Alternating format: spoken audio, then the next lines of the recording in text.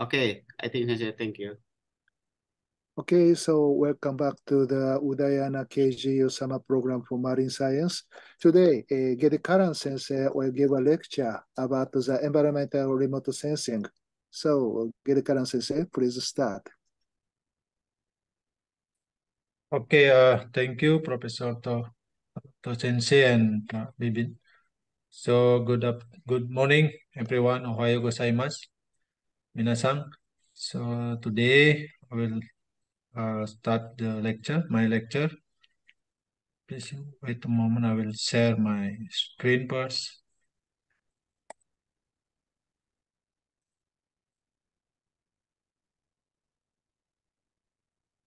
Okay, can you see the slide? Yes.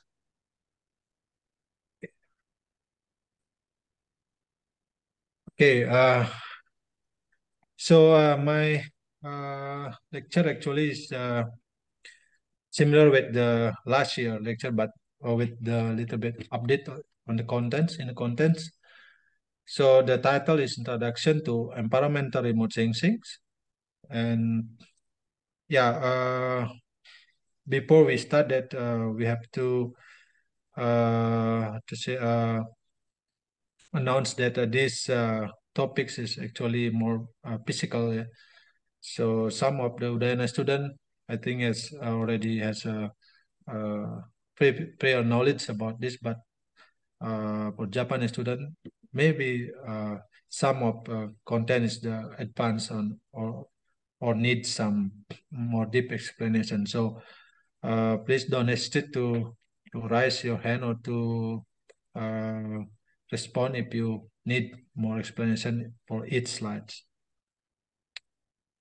So the outline of today's lecture is first I will start from the definition of the remote sensing, and then I will describe the basic of the remote sensing itself, and I will move to the more focus on the satellite data, remote sensing, yeah, and try to show some example of application of the use of remote sensing itself.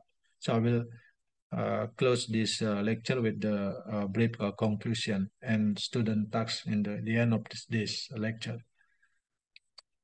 So let's start the definition of the remote sensing itself. So what is remote sensing? This is the first question that arises for all of you to understand the word of the remote and the sensing itself.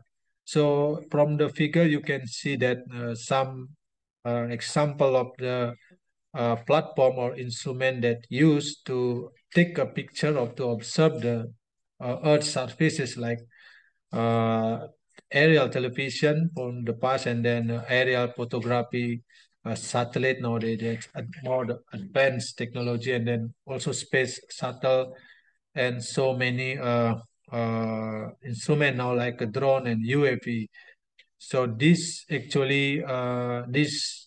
instrument all take the picture with the distance. Yeah, as you can see that there is the various of the distance from the low altitude like 0.3 kilometer and to the very far or to the highest altitude like more than 500 kilometers. So all these sensor grab the information without the contact of the Earth of surface itself. So from this illustration, we can go to the meaning of the word remote. So remote means far away, like in this picture, and then sensing mean the grabbing the information, uh, and we combine the word, then we can see that uh, remote sensing is sensing the object or things from a distance, like the bigger. So this is just the illustration. Then if we to say we explore our biological sensor that in the human body, we actually has five sense that we use, three as a remote sensor itself. So you can imagine now that we can get picture from our eyes, and then also we can get the smell from our nose. Yeah. So and then also we can get information from sound that we use our hearing. Yeah.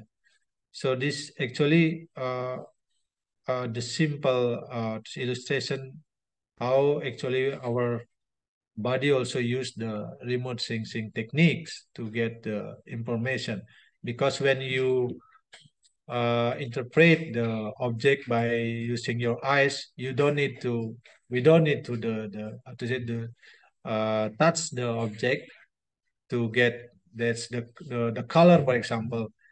When you see the color of the rainbow, the color of the sky, the color of the ocean, the water, and the color of the leaf and the vegetation.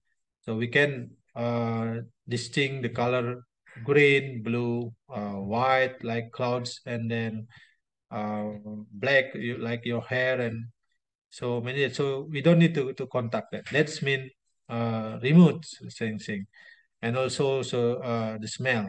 Yeah, good smell and also bad smell or something like that. And then also hearing the small sound and also noise, yeah, and the music and something like that. So you don't need to touch the instrument of music to hear also the telephone. This is the simple one.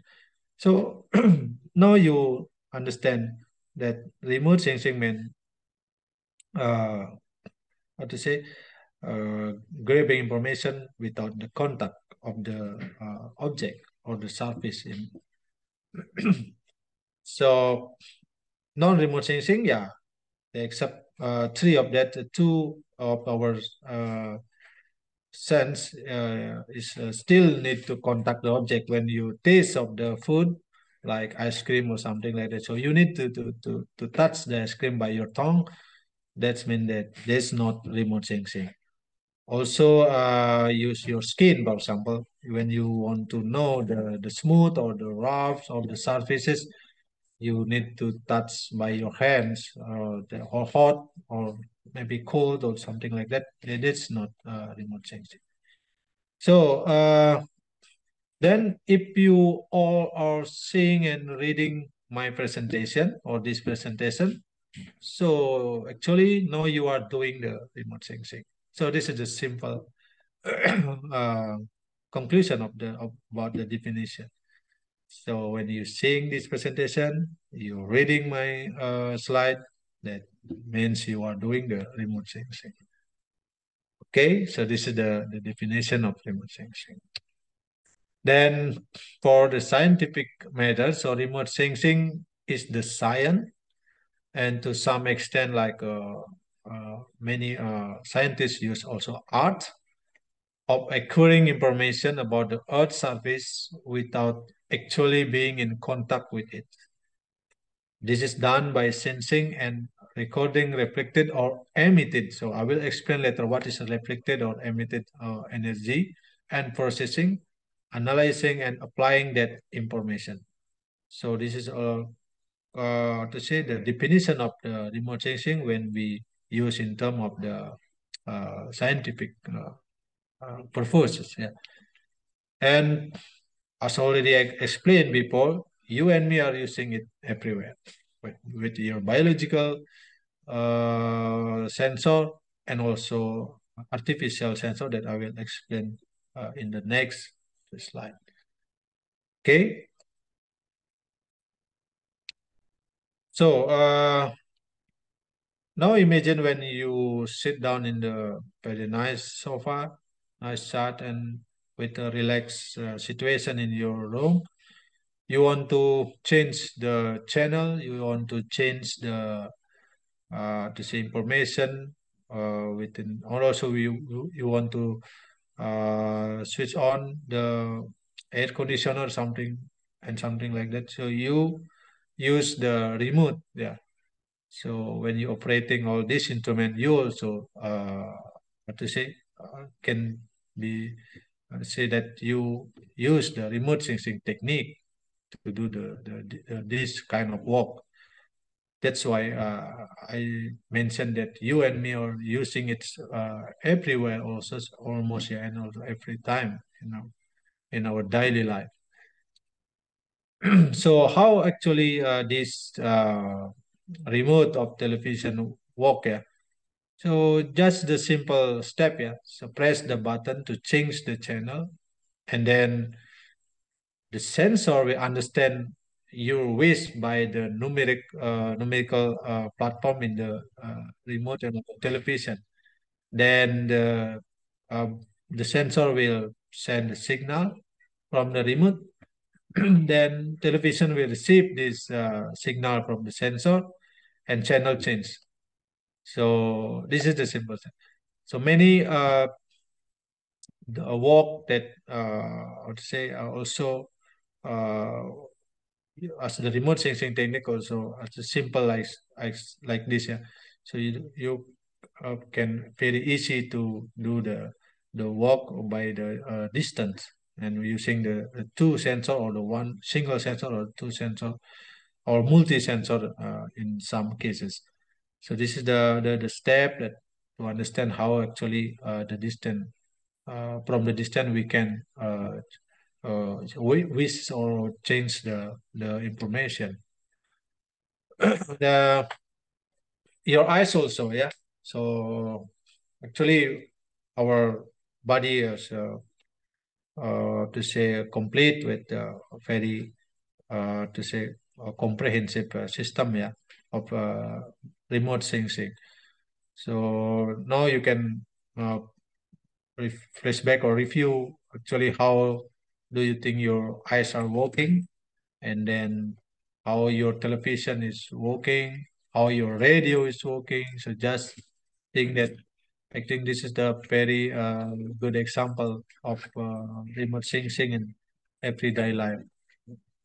Okay, so for eyes, this is that to say will be very similar with the camera and also other optical sensor in satellite platform. It's a similar, almost similar a step and also a process in it. Actually, in our eyes, the light coming from object perceived by our eyes, your eyes, and then our eyes will read or scan, and this can will get some information, yeah, and send this into to our brain. So the brain processes this information and then lets you like recognize what you are seeing as a interpretation of the each object that you're seeing. So this is the illustration, very let's say simple illustration how eyes are working. Yeah. Then we will also repeat this concept for the camera and for the satellite remote sensing. So now, because our major is not in the medical or like using eyes, and also use to see our hair, so we usually use the artificial remote sensing to get information from the Earth's surfaces and also from the atmospheric sometimes. So now we will focus on the advanced technology in terms of remote sensing is the satellite technology. So I believe that all of you ever heard about this kind of the information like the satellite orbit, and then what to say an accuracy, the application also. So this is the the scope of this lecture now. So how satellites see the world surface actually. So this is the pictures, the illustration actually, how the satellite can get can give us the accurate information about our about the position, about the object, and about also the change of the surfaces. So in the world of science, yeah, now we talk about our major. The remote sensing means observing the Earth with a sensor from high above its surface. So because they are so high up, these sensors make image of every large area, sometimes whole province or region. Depend on the resolution, we will talk later, and depend on the quality of the sensor. So sensor means the one of the part of the remote sensing system that meant by the electronical what to say combination, yeah, that made by the engineer that put on the platform. So there is some sensor in the remote sensing that we will discuss later. So from the figure we can how to say explain that how the what kind of the satellite are operated. So actually from the highest altitude, the satellite can give us various information. First is the transferring information, like the communication technology, communication satellite and broadcasting satellite. So this is the typical of the satellite platform that provide us like now we can do some online class, or you use WhatsApp, you use Google, YouTube, or something. They how to say need to connect to the satellite data, yeah, and then defining positions. So this is very important for the navigation in the ocean, for example, or in the forest, for example. So one of the famous technology of this is the GPS, or global positioning satellite. So we now actually we our our activities, human activities, is depend on this technology for particularly for the to say the navigation. Yeah. Without this technology, we can imagine that how difficult will some to say to find the target, or to navigate the direction of our for example the vehicle and vessel and or airplane or something like this will be dangerous. Yeah. And the third one is the measuring object. So this from the three of this operation, in our cases, so we mostly use the measuring object as and we will get many lot of data to explore the condition of the Earth surfaces. Yeah. So we will focus on the third one later. Okay. So yeah, this is just the illustration how the satellite operation, yeah, that will supply us the various information like the communication, and then the position, and also the condition of the Earth surfaces. So this now, yeah, we all human activities will depend on this satellite operation actually. So I will show you some example first how the beautiful of the Earth surfaces that can be observed from the satellite data. So this is the, I think for Japanese student, you will familiar with this figure. This is the Kanto area, the Tokyo. Yeah, you can see that the color is the white color and white and black color. Yeah, actually. So the white color indicate that the snow cover on this area. So this is one of the beautiful image from the Sentinel-2 satellite data. So uh, you can explore more what is the Sentinel-2 data actually. So this is the occur on January 6 to 22. So the snow cover more than 5 centimeter, yeah, for all area in the Tokyo. So from this figure, we can understand that even the how to say periodics change in the surface, we still can analyze and we still can get information.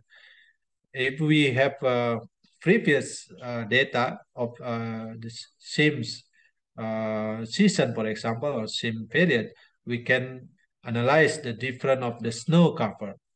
We can see that which area of need, for example, alerts, we need some how to say action of this condition. So this is the very beautiful. Yeah, this is the snow, and this, I think this is the center of the Tokyo. Actually, I was graduated in Chiba, and I think the snow cover less in Chiba compared to the Tokyo. Yeah, this and then this is the landmark of Japan. This is the Mount Fuji. This picture taken by the ALOS, yeah, ALOS Advanced Lens Observation satellite from the Japan Space Agency or JAXA. So or we can see that the Daiichi. So this is the very high resolution spatial resolution, then we can see how Mount Fuji or Fujisan is very beautiful in from the satellite data. So what is the point that so many how to say many information we can get and many analysis we can do by in this one image.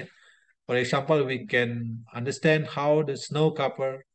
If we can get the series of the image, of course we can analyze of the snow cover temporarily. So we can understand how the, for example, climate change influence of this snow cover, and then the other things is we can understand how the to say the land cover surrounding the Mount Fuji like this. This is many city here. I know I knew that many city and dense population surrounding the Fuji-san.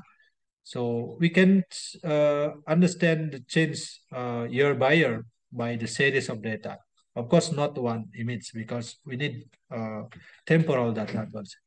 But at least by this data, we can see the Mount Fuji and the surrounding area very clearly. So this is the bright colors of the city or the urban area, and the green area, so the still vegetation there.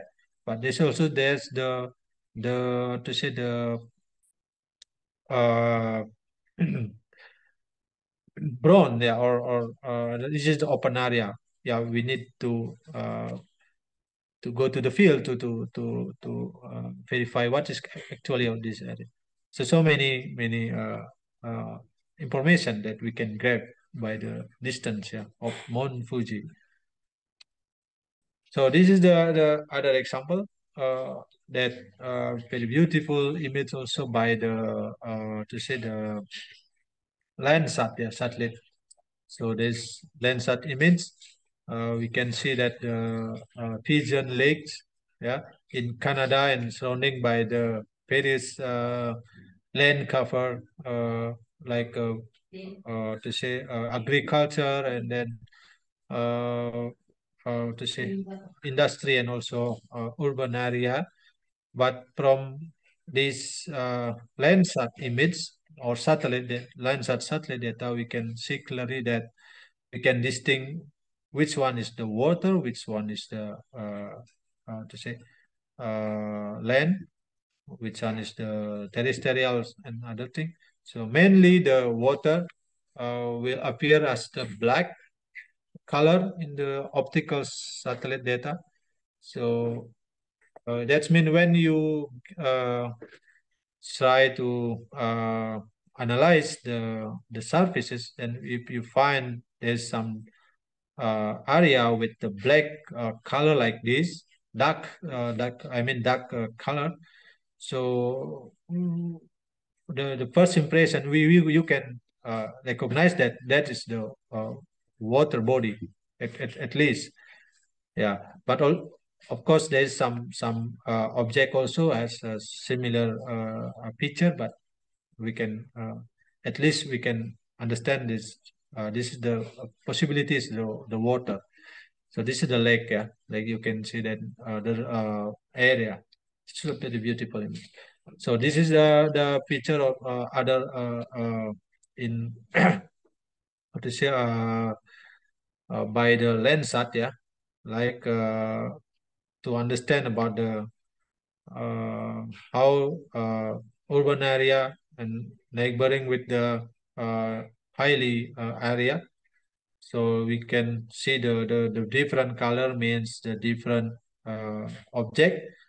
So the purple is mostly for the urban area, and then for the bright is like the vegetation area. So this is very beautiful actually. This Landsat. This is the how the Landsat can capture the farmland. Also, this is in the US and in the Kansas. Yeah, because we knew that US has the largest country that used for the agriculture. So this the how to say the satellite data is mainly used for analysis of the soil and many like water supply and also for soil. So this is like a crop. The green area is the crop fields. So very beautiful and very easy to different between the crop and the open area, and also from the uh, other condition, yeah, because there's the stages on the farm area from the watering until crop. So we can understand the difference of the condition by the series of the data. Yeah, this in for rice field also. I think I found that many study use the satellite data to understand about the rice field states in Japan. So this is also very, and this is the other Landsat in Indiana. Yeah, you can see also the dark feature is made the water. This is because it's the river, and this is the dam. So it's the name is White River, but actually the picture of the water on the satellite also still dark, not white. Except there's some suspended matter consists in the water, like other coloring. So this is and there's a different the same area, but because the to say the different condition. This is the flooding, so the water will mix with the sediment or some and others. They will make a different color in the sensor and the satellite data. So this is the how satellite data or sensor also can used to analyze the change of the water quality. You can see that the blue color means the expanding the water volume of the river. You can see that. So there's the huge area influence affected by this flood. So this also the example that the satellite data also used in the polar region, so to or on the high altitude to measure the glacier.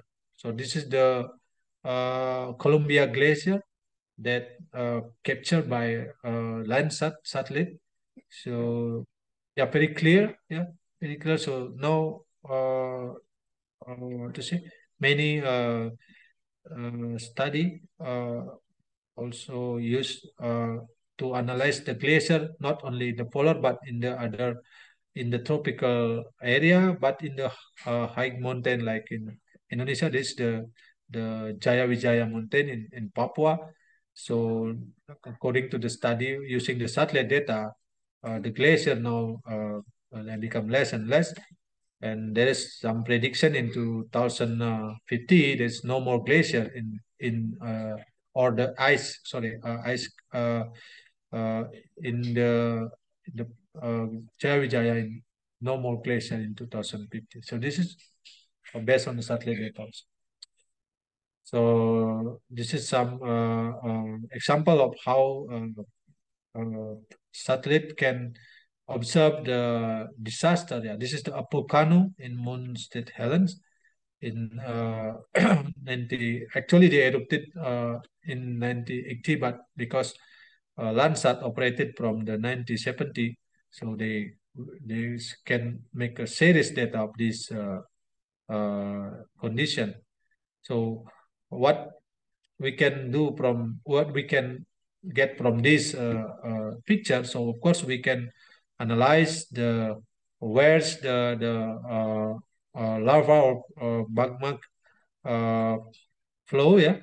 So by that information, I think to say government or people can understand which area is prohibited to stay or something like that. So this is the beautiful image how satellite data can observe the disaster point like a volcano or something. And this is the how satellite data can capture or can observe the wildfire. This is an example in the South Dakota by Landsat image also provided by NASA.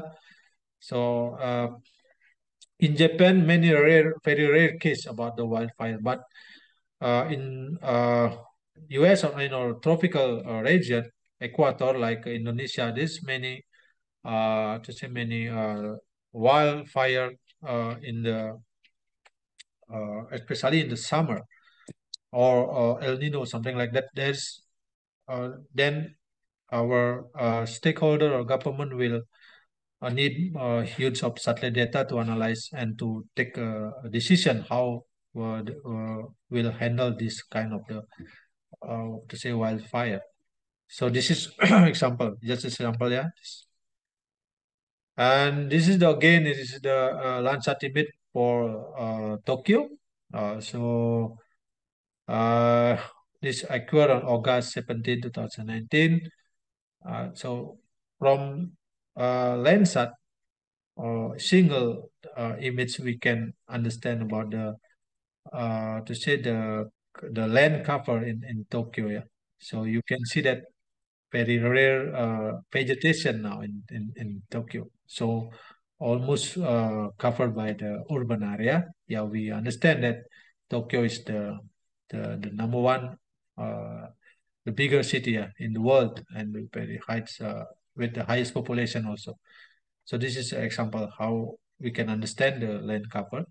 So not only land cover, but satellite data also provide other to say wavelength or band that we can use to analyze the heat. Yeah.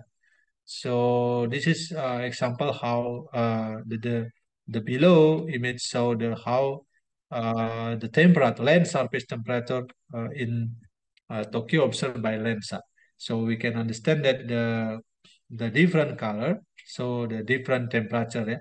The bright color, the red bright, so the highest temperature, and the darkest color, so the lowest temperature.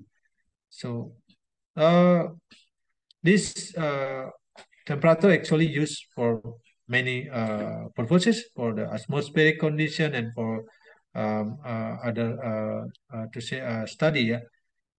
So this is the example of Landsat. So I also saw the how satellite data can be used for the disaster management. So actually, this is one example. This picture from the not from camera actually. Yeah, this of course this similar like a camera, but taken from the distance. This is used a satellite quick, but so the image so clear and so close, yeah, because the resolution of the satellite data quick but is very high. So this is an example of image 2004, yeah, before the tsunami in Banda Aceh. So we can see the land cover is still exists like a mangrove roof. I mean, it is the office or government, local government office and school also, and also the brides. Yeah, this is you can see that. But what happened when the after tsunami, you can see that from the same sensor, from the same satellite data, but after tsunami, there's the very big difference or very huge change, massive change in the Banda Aceh. So the one bridge is crash, and then we can we can recognize where's the mangrove, where's the vegetation, where's the roof, where's the office. So almost blurry. Yeah?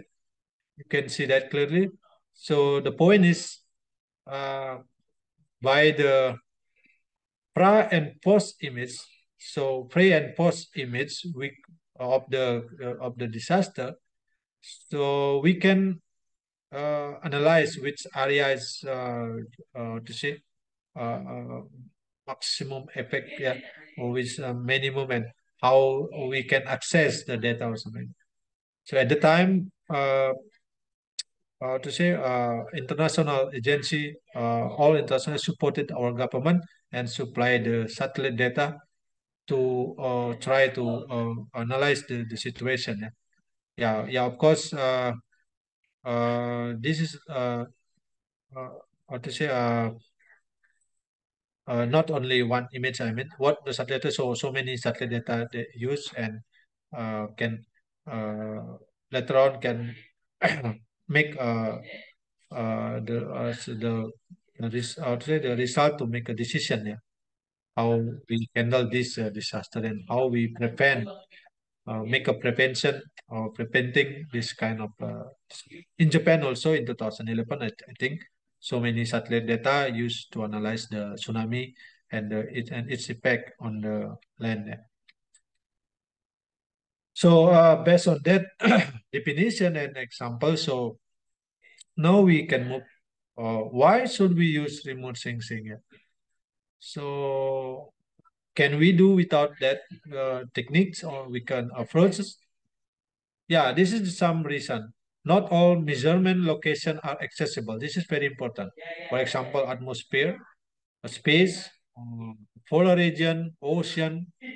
Yeah, how we can access that area, especially atmosphere. Yeah? So that's why this is sensor is so very solutive. Yeah, and then remote sensing facilities creation of long time series and extended measurement areas. So by this series data, we can analyze the change of the area period by period. Yeah, you can imagine that, for example, like a satellite, yeah, the abbreviation of satellite. Landsat operated since 1970. So from that data, you can analyze the difference between almost 5 decades. What is different between 40 years ago and compare with the current situation, like vegetation, what to say, and land cover, temperature, and even disaster like typhoon, for example.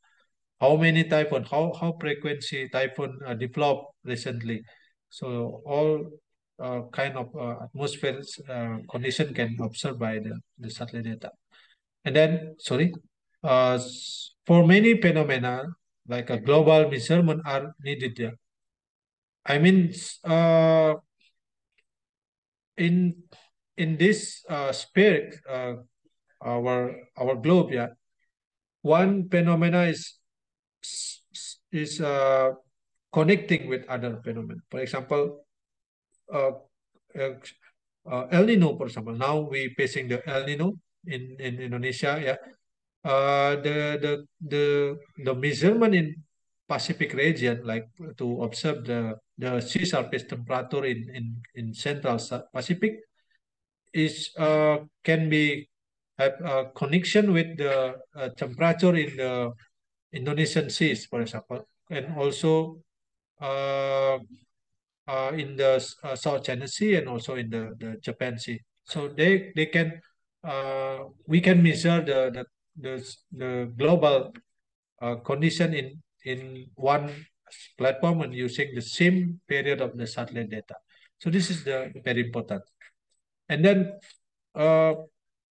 on per measurement basis, remote sensing measurement usually are less expensive than in situ measurement. You can, you can analyze that the cost when we go to the polar region, for example, to measure the glacier. I think that will take a high, expensive cost, and compare that we download the satellite data and we analyze just for. But of course, in some cases, we need the validation. We need to verify the to say the uh, satellite interpretation by using in situ data. Then we need to do the field observation. But mostly, mostly because now recently so many algorithm and combined with the artificial intelligence AI, so the accuracy is increase and less of field study needed in this kind. So this is the historical of remote sensing. I'll just show briefly. It's starting from the balloon photography, almost in 1858, yeah. And then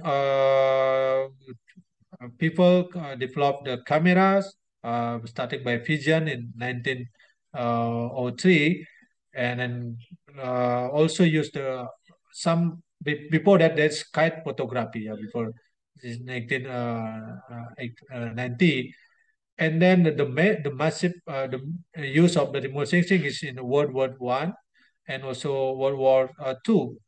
In military bases, there's many platform developed and then used to espionage yeah, for to say to identify the target.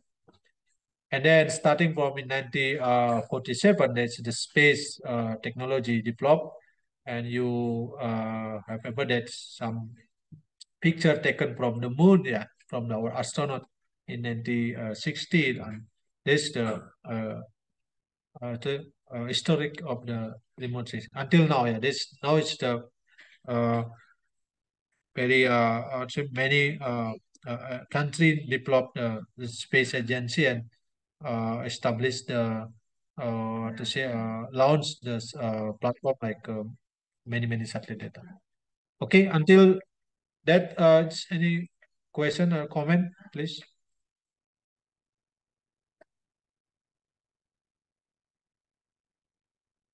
Can you understand what I explained, or my explanation is too fast or too slow?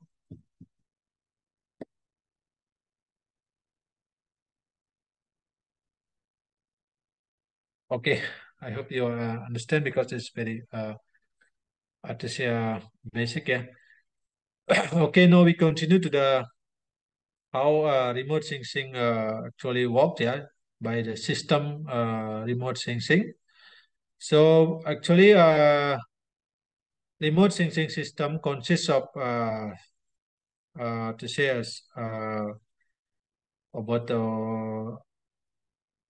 7 components, yeah, in general, from A to G. So A is the source of the electromagnetic waves. It's the sun itself. Yeah, this is our and then continue to the transmitting or radiation of the global electromagnetic to the atmosphere until surface, yeah, Earth surface. In atmosphere and Earth surface, there's the interaction between electromagnetic wave with the object. So there's the not simple phases, but there's the interaction there. We will explain later. And then after interaction, there's some amount of the signal back to the atmosphere and will recording by the sensor, yeah, D. And then from the sensor, because this is already by design by the engineer human, and can transmission or go to the station, transmitting go to the station, and from the station to the user. But before that, there's some analysis by the interpretation analysis by the engineer, and in G there is the user there. So as like us, we use the information for the study or for the various purposes. So this is actually in general how remote sensing from the sun until user. Yeah, we can explain one by one. But before that, I show you about the remote sensing source. The main source of the signal is the sun. Yeah, radiation, sun radiation. But you can answer by yourself. Can remote sensing employ anything other than electromagnetic radiation? So if you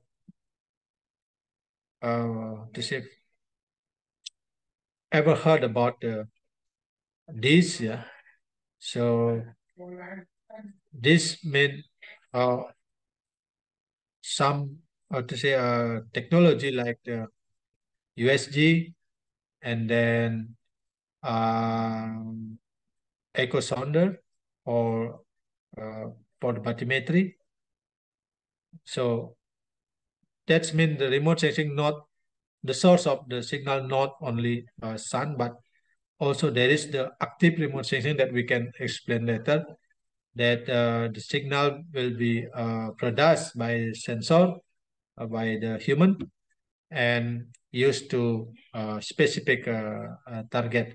So you can see that in first image, there is the sensor that observe the baby in belly, yeah, and there's without contact with the baby. So the doctor can analyze how the baby condition, health or something wrong and something like that. And also in the ocean. So we can figure out the depth of the ocean or the contour of the bathymetry without touch the floor. Yeah, so you see floor. You can now you can get any information about how depth of the water, how depth of the ocean. So uh, actually, the scientist doesn't uh, go to the diving to the to say the water column, but they use the instrument like a transducer that or echo sounder to measure the depth.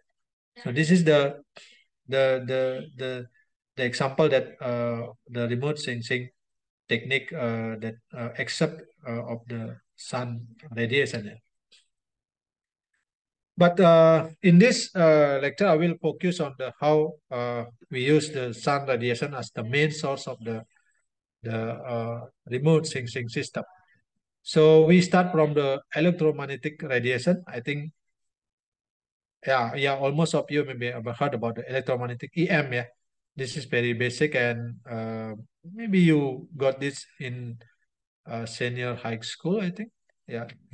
So uh, the sun radiation is the first requirement for remote sensing, yeah, because this is the energy source to illuminate the target. So this electromagnetic wave will be divided in some to say some channel or some bandwidth, yeah, that will make a difference between sensor, how they determine the object based on the wavelength they use on the sensor. So actually the remote sensing that we call it later is to say electromagnetic wave spectrum is used for to say observe object by reflection or also emitted and also backscatter later. And then the light energy characterized by the wavelength.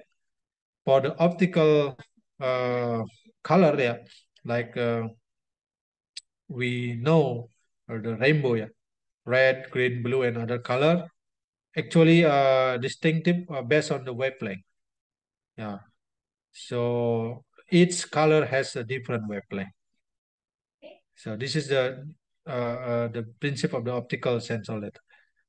And then the full range of this wavelength, we call it electromagnetic spectrum. And our eyes, like a camera also, like optical sensor on satellite also, is sense is the in the visible portion of spectrum. Yeah? So this is the how to say how electromagnetic wave characteristic.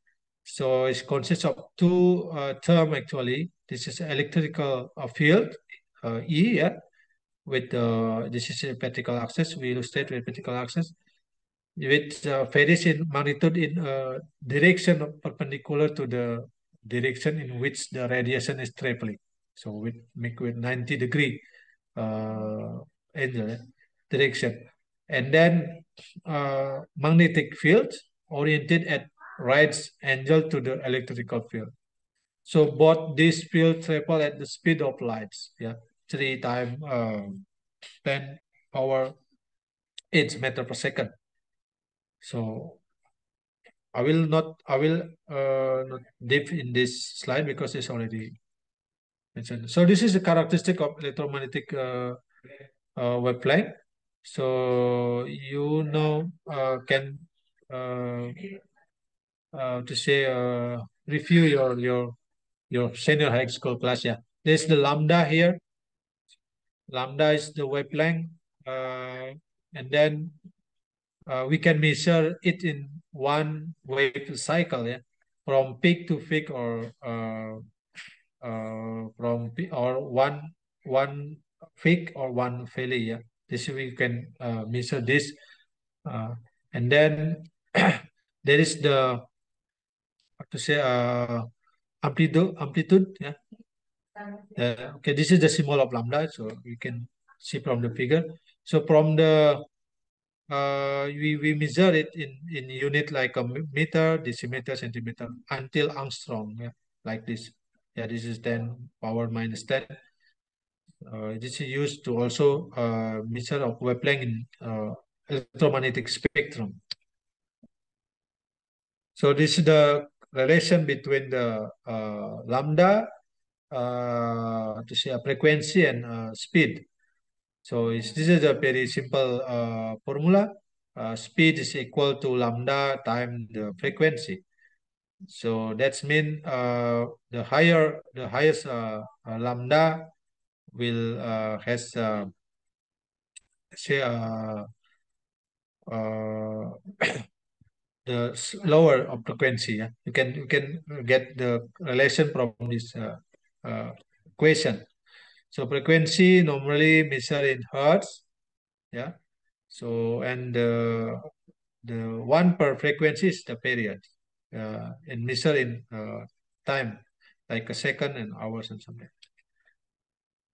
So the okay, this is just calculation. This is very simple. We can, for example, when we have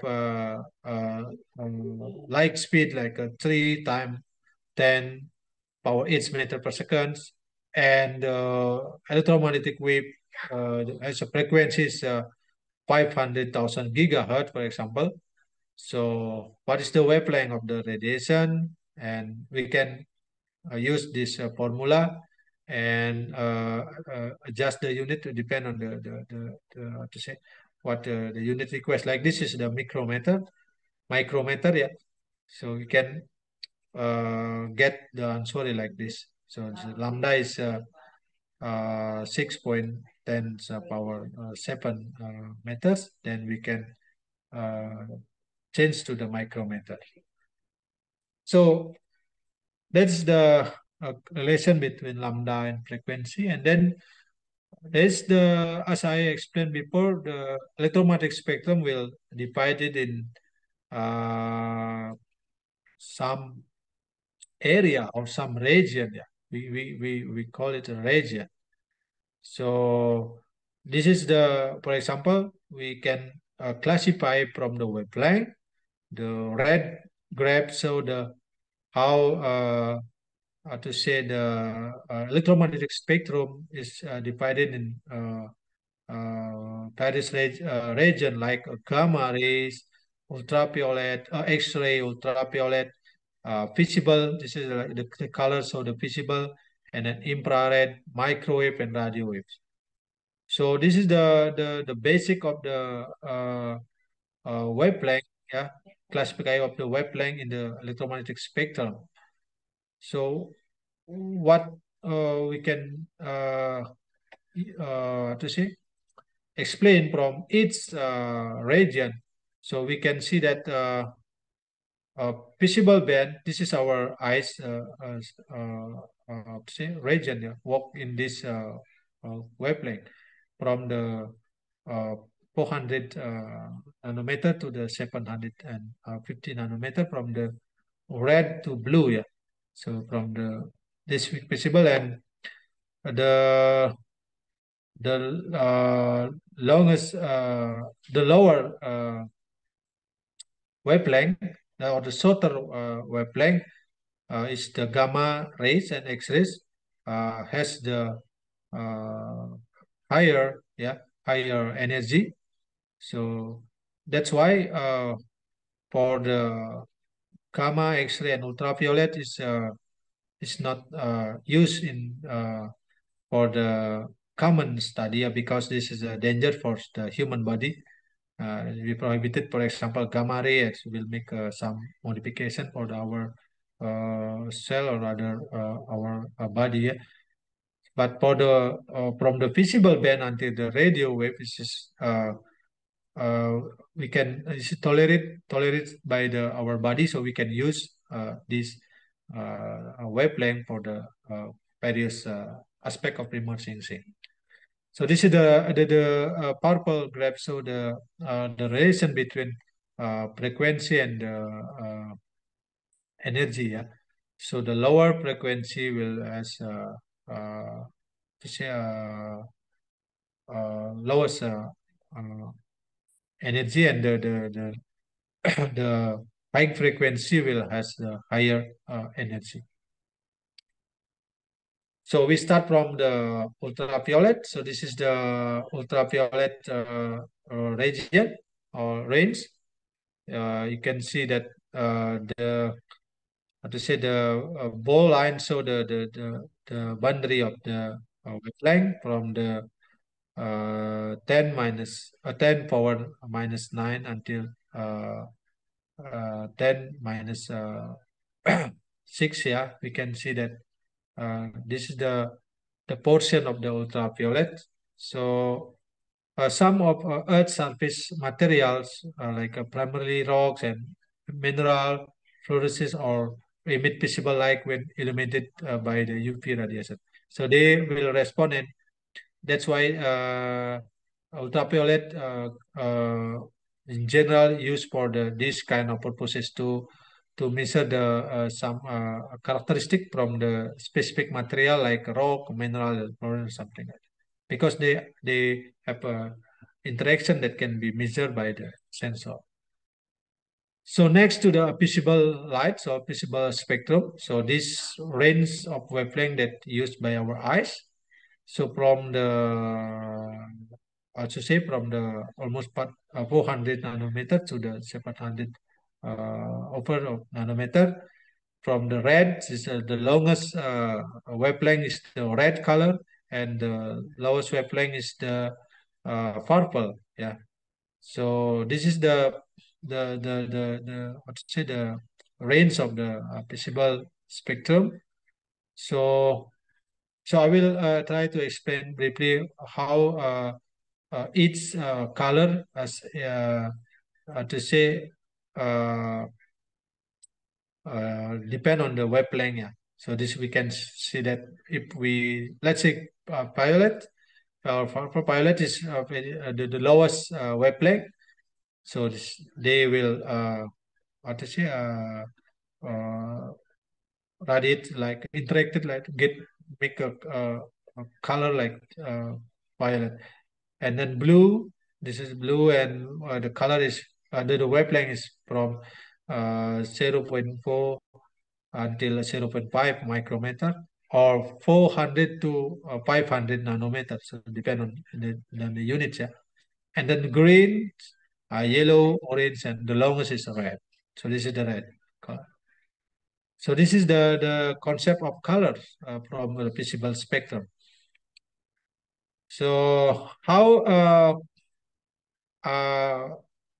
reds, green, blue as the primary color, and we can produce other color beyond of these three primary colors.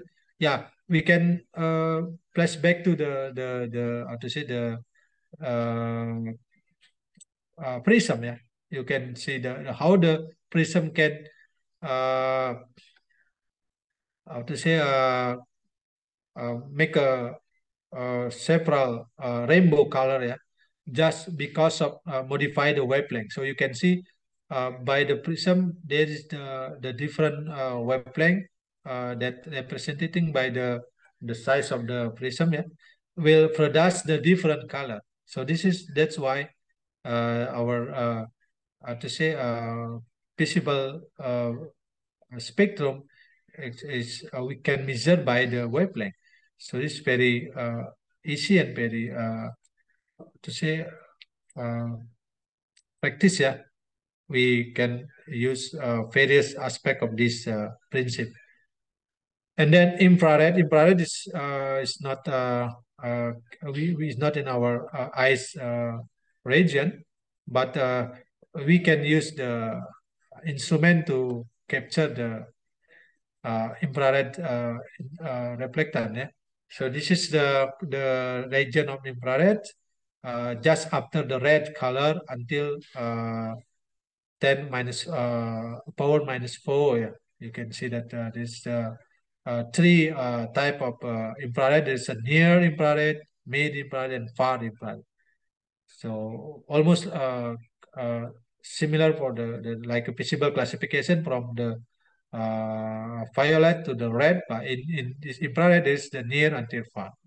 So we can use the wavelength for observe the, for example, near infrared you can use for the thermal or temperature in night time or something like.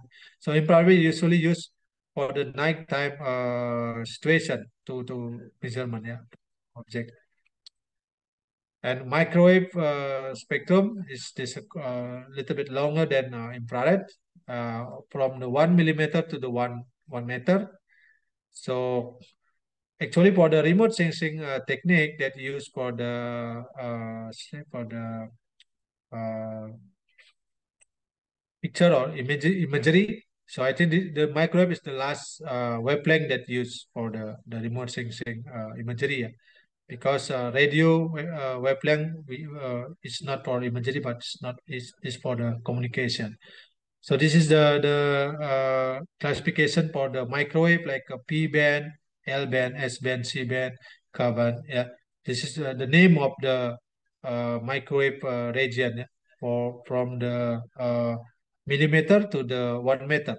So L band, one of the to say Japanese satellite allows PALSA use this L band satellite sensor. Yeah.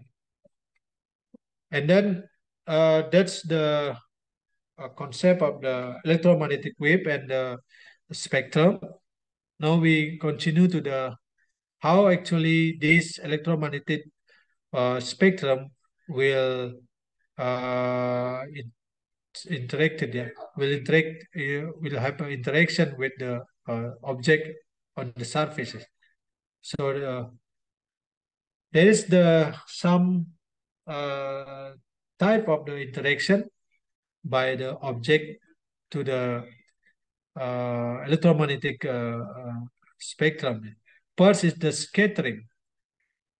So scattering occurs when particle or large gas molecules present in the atmosphere and then interact with and cause the electromagnetic radiation to be redirected from its original path. So the point is the redirected. Yeah, that's meant the scattering. So there is various type of scattering. First is the Rayleigh's scattering. So this is the example of the illustration of Rayleigh's scattering. Commonly exists or occur in the atmosphere. Yeah, you can see that how the we can see the sky as a blue color. So this because of the Rayleigh scattering. And then there's the me scattering. So this the scattering that beyond of the atmosphere, but actually occur on the some layer of the atmosphere, the upper layer of the atmosphere. And there's the non-selective scattering, the last one. This typically in the cloud, yeah, for the cloud. So what is the Rayleigh scattering? This when particles are very small, yeah, and then compared to the wavelength of the radiation. For example, the visible, for example, visible wavelength as wavelength from the 400 nanometer until 700 nanometer. If this wavelength, yeah, pass the or particle the smaller than wavelength, so this will make a Rayleigh scattering. Yeah, this is a Rayleigh scattering, and the consequence of this Rayleigh scattering. So how the sky will appears as the blue, yeah, during the day, yeah, because of the sunlight past the atmosphere and the shorter wavelength, the blue one. The blue spectrum is the very short, the shorter of the visible, and then will pass the to say uh, uh, still will reflected in the atmosphere, because other wavelength, the longer wavelength will pass the particle. So that's why the sky appears as a blue color in the day. Yeah? And Mist scattering occur when the particle are just about the same size of the wavelength of the radiation. Yeah, for example, to say the red wavelength is about 700 nanometer, but the particle also the size is 700 nanometer. So dust, pollen, smoke, and water vapor are common cause of mist scattering. Yeah, because this affect longer wavelength than affected by the railing scattering. So the third one is non-selective scattering. This occur when the particles are much larger than the wavelength of the radiation. So the example of this phenomena is how the cloud appear as the white. Yeah. So because the cloud particle is much larger than the wavelength. That's why all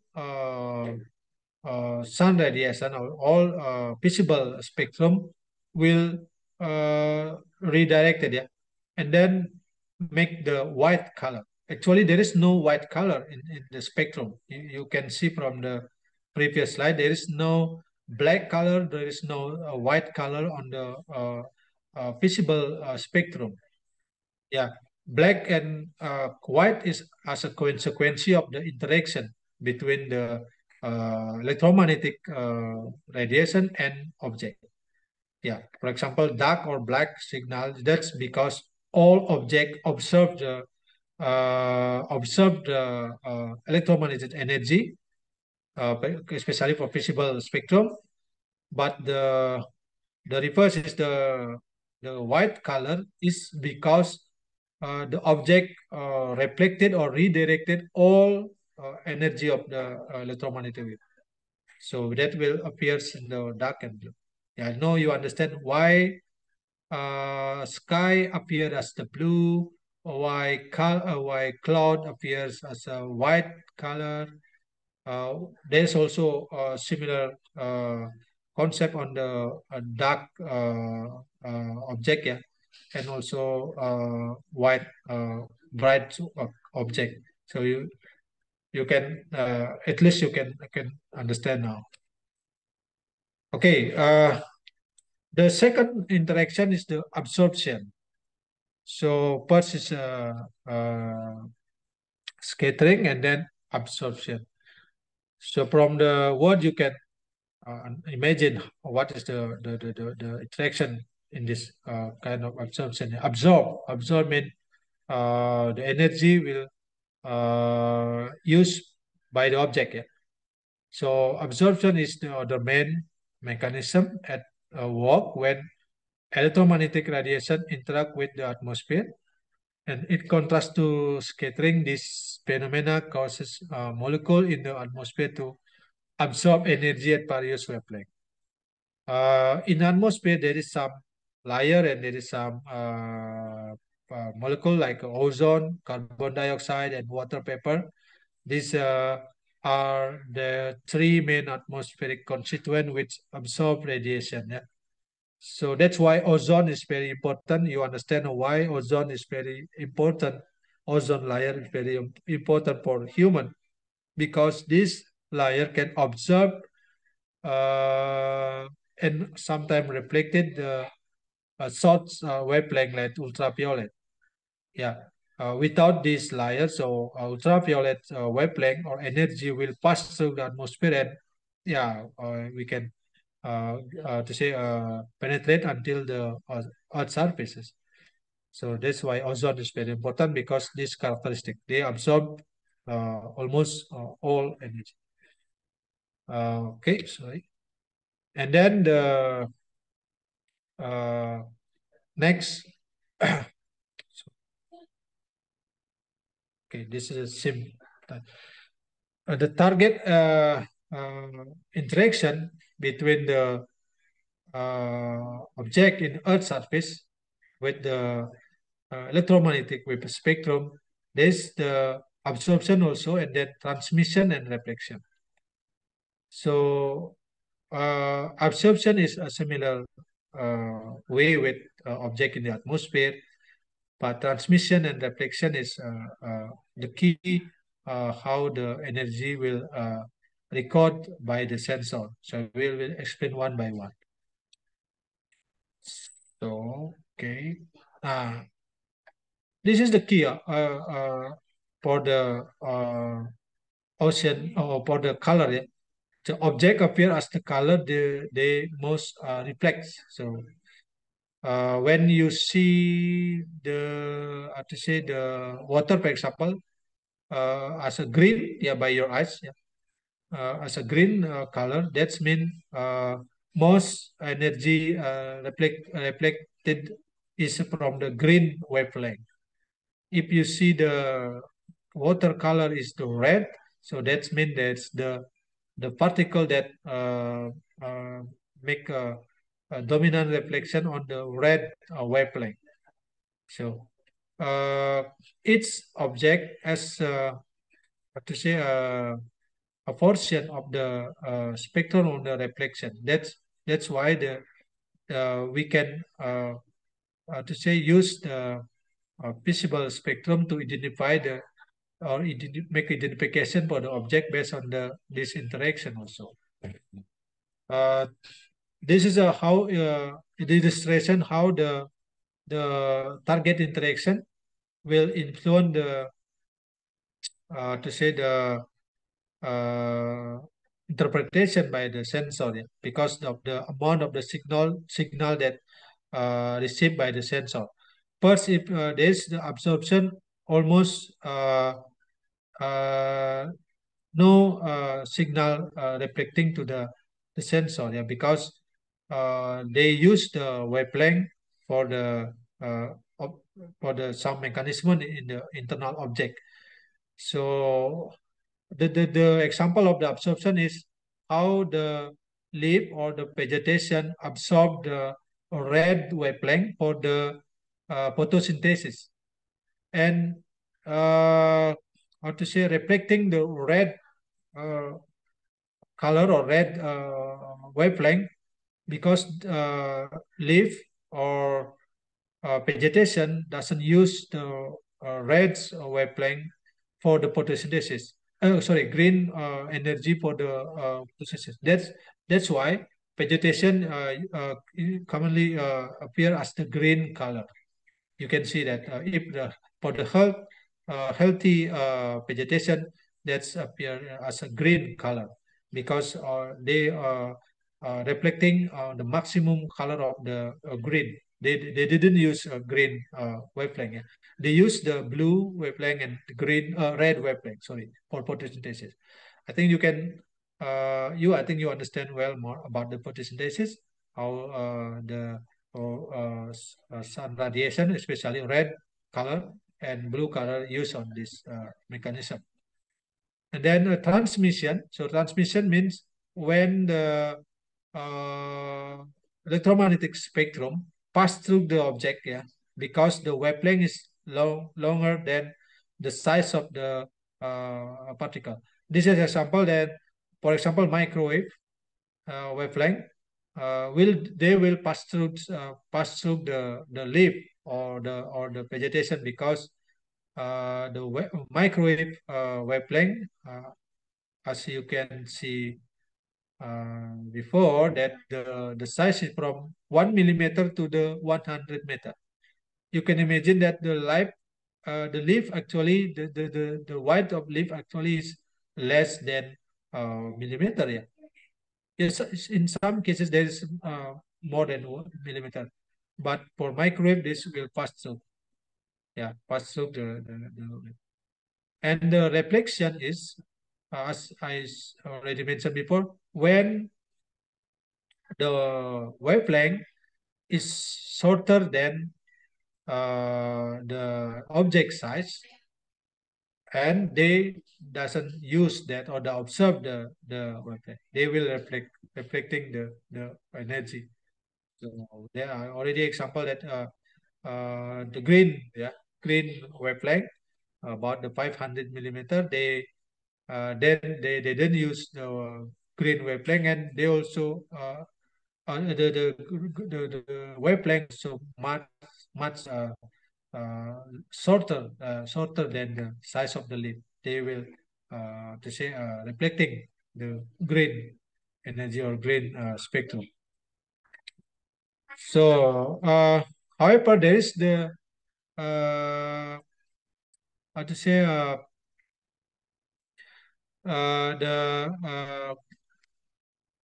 the influence of the texture of the surface for the amount of the reflection also. So in the reflection, we divided the two type, a specular or a mirror-like reflection.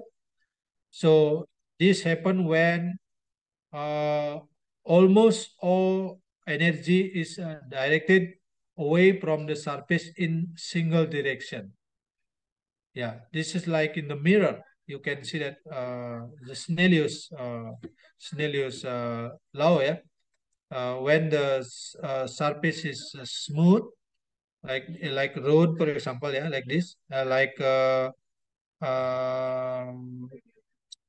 mirror, something like that. They will directed all energy in the one direction.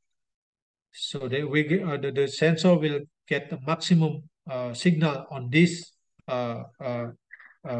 reflection, because they will get this is a specular. We call it specular, and then it's the second one is diffuse. And diffuse means the too many direction. Yeah, the reflection is away to the too many direction. Yeah, so we can see that example in this vegetation. So when the sun radiation penetrate the leaves, because the surface of is not smooth enough, they will directed to some direction. Yeah. So this is the diffuse direction. Okay, that's the interaction between the electromagnetic wave or energy with the target. Is clear enough, or do you have question, comment for this slide?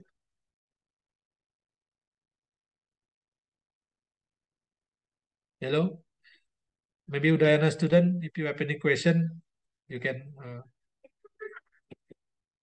yeah.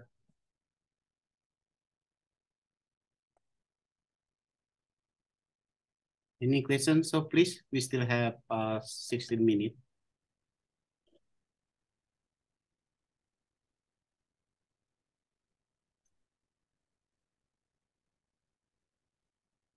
Okay, okay. I'm not sure this is too difficult, or you can understand what I explain. Okay, if not, I will continue. So now we continue to the consequence of the type of the different of the interaction to the sensor. Yeah. This is just a sample how the spectral response from the object will be used as the fingerprints. Yeah, fingerprint for to identification for each object. For example, we can see from the figure, this is the leaves. So leaves actually the chemical compound consists there, yeah, exists there that we call chlorophyll, yeah. So the chlorophyll strongly absorb the radiation in the red and blue wavelength, as I mentioned before, and reflect the green wavelength. So the primary we can see the primary visible and infrared when they penetrate the vegetation or leaves. So blue and red will absorb maximally, yeah. But green and infrared will reflect yeah, because there's no use for green and infrared wavelength. So this is in the leaves uh, mechanism. Yeah. That's why the sensor will use the green color, the ratio between green, red, and blue, and sometimes infrared to identify the difference between vegetation and other vegetation, because it's very clear. Yeah. This is the reason why many the index vegetation use these four bands. Yeah. Four color, I mean, yeah, to easy understand four color: blue, green, red, and infrared. Because there is the special response, the spectral response by this wavelength. Then we move to the extreme example, other example, water. Yeah. So on the water, longer wavelength visible like red, green, yeah, infrared especially, near infrared, yeah, is absorbed more by the water, yeah, than the shorter visible wavelength like blue and green. So that's why the if the pure water, I mean, there's no contamination. The ocean water, for example, will looks blue or sometimes mix between blue and green, yeah, because the stronger reflectance at this shorter wavelength, blue and green, uh, will darker if pure red on near infrared wavelength. Yeah. So this is the reason why sea water or ocean looks mostly blue color. So this to see different behavior of different objects will produce the different spectral response. Yeah, yeah. This is the way how scientists use this ratio between bands to identify the object. So finally, we can make a graph for each wavelength for the vegetation and water.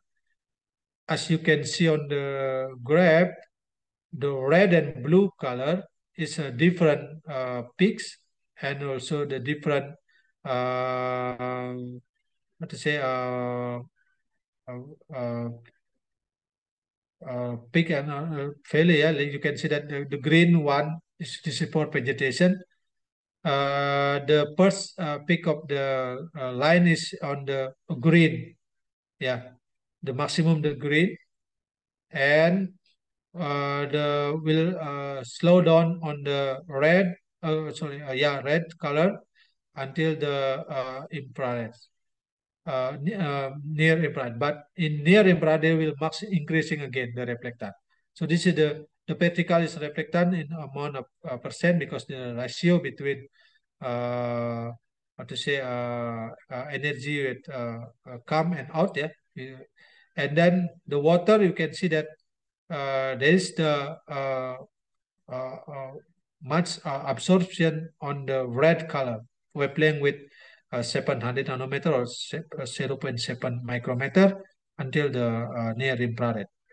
So that's mean we can see the dominant color as a to interpret the ocean water like blue, yeah, because it's from the blue until green, and then red will. This is the type of the line. We call it the spectral response for object. So all object has different type of line. So that's why it's used to for identification using by the characteristic of the spectral response.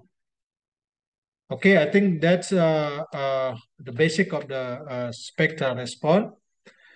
And then based on that wavelength, spectral response, so they develop the sensor, yeah, to accommodate this behavior of the wavelength. There are the three typical sensors. First is the optical sensors. So optical sensors is based on the visible wavelength. I think construct by the visible wavelength characteristic. Yeah, this is observing the reflection of sunlight or the Earth's radiation or any color. Yeah, any color that can be maybe sourced from the sunlight or the artificial light or and other source. As long as they produce the visible wavelength from the red, green, blue. Yeah. And then the second one is the active microwave sensor. So this sensor is transmitting to the target and receiving the reflecting microwave from the target also.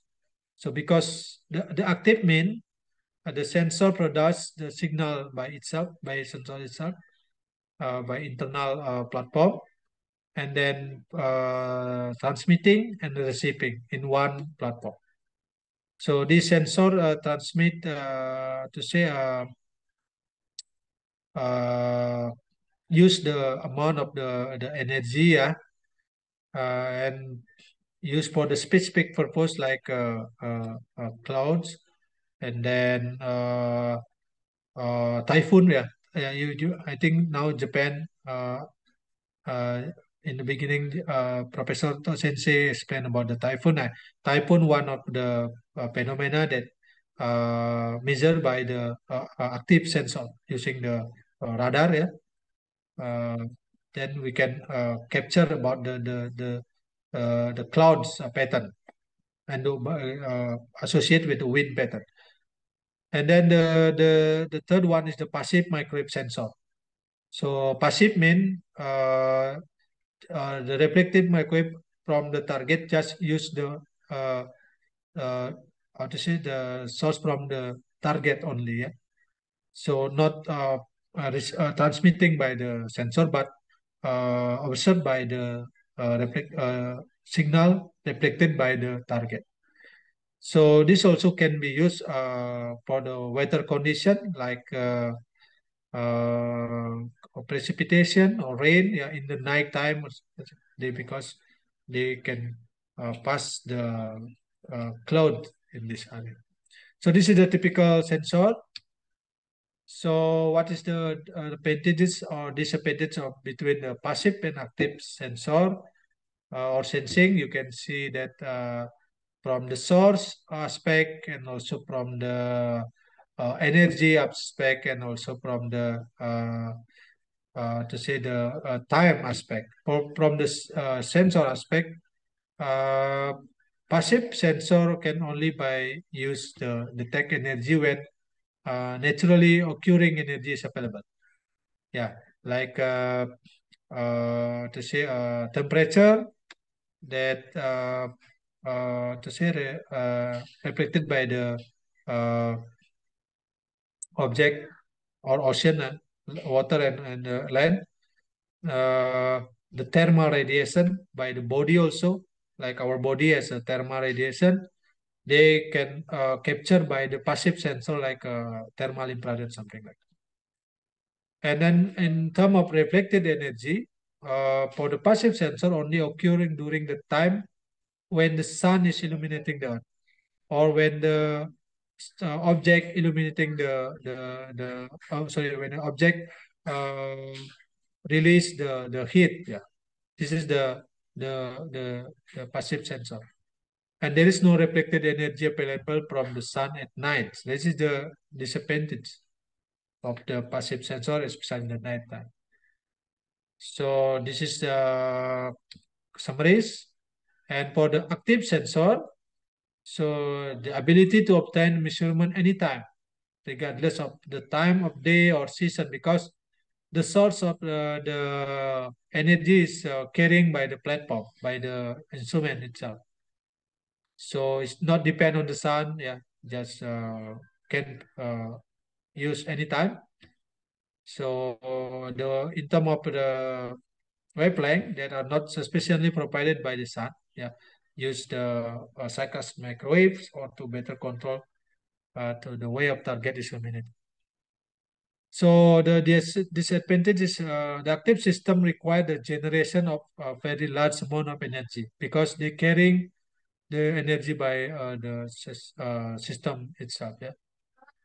So need some source of energy here. So for example, for the size of the volume of course will more larger and more the mass also will more heavy because compared to passive sensor because they bring the source of energy there. So this is the summaries of the active remote sensing or the active sensor. So this is typical the active sensor radar, yeah, use the radio detection and ranging. So this one of the type of the sensor that used to measure the typhoon, yeah, and also use the other microwave sensor. So this is the radar sensor used for the to say identify the object in the airport, navigation and many kind because they will produce the signal and if the signal reflected by the object, so the to say they can be used for the identify the object itself, whether the aircraft or yeah other object appear on this. So this is the weather observation. Okay, this is by one of the to say atmospheric anomaly like a typhoon. Yeah, this is the typhoon. So this is the how to say the combination between passive and active sensor in the one platform. If I think some of you maybe have this instrument. This is camera. So camera with the blitz or lights, additional lights, they can be used to capture image in the night time. This made the active sensing. Yeah, but camera also can be used to capture in the daytime. They depend on the sun energy. They can to say operate as the passive sensing. So this is the advantages of the camera with the two sensor. Yeah, so we can use nighttime and also daytime with flash. Sorry, not blitz, flash. Yeah, you can say the flash. Okay, until then, until that slide is very, any question or comment? Type of sensor, yeah? Before we move to the characteristic of the satellite data as the main of the uh, remote sensing for observation, Earth observation. Excuse me, I interrupt. Yes, I see. It's time 10:40. Maybe will you continue or will you have a break? Okay, I think we can break. Okay. 5 or 10 minutes. Actually, we already set up 20 minutes. Okay. Okay. But before that, is any question or comment from student? I don't know. This. I hope you are not asleep. Still morning, Maybe I think. Udayana student, please. If you have any question or comment.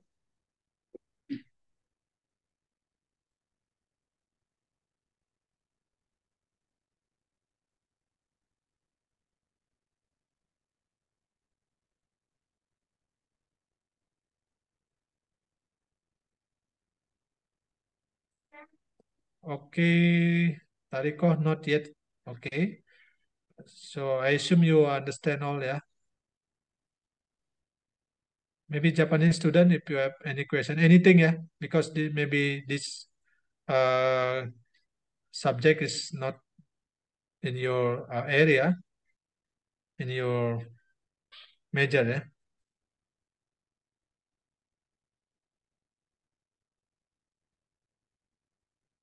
Yeah, from Toriko Shah, she said that there's no question.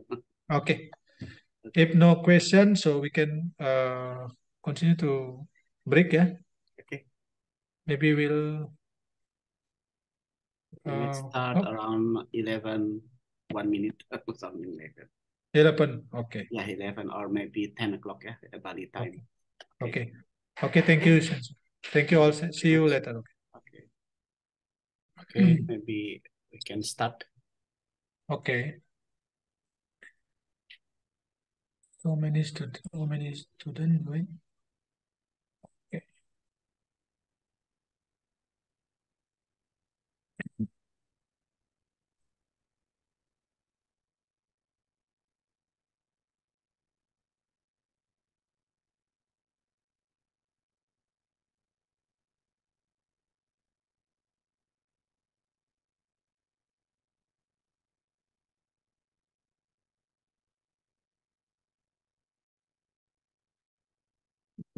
Okay.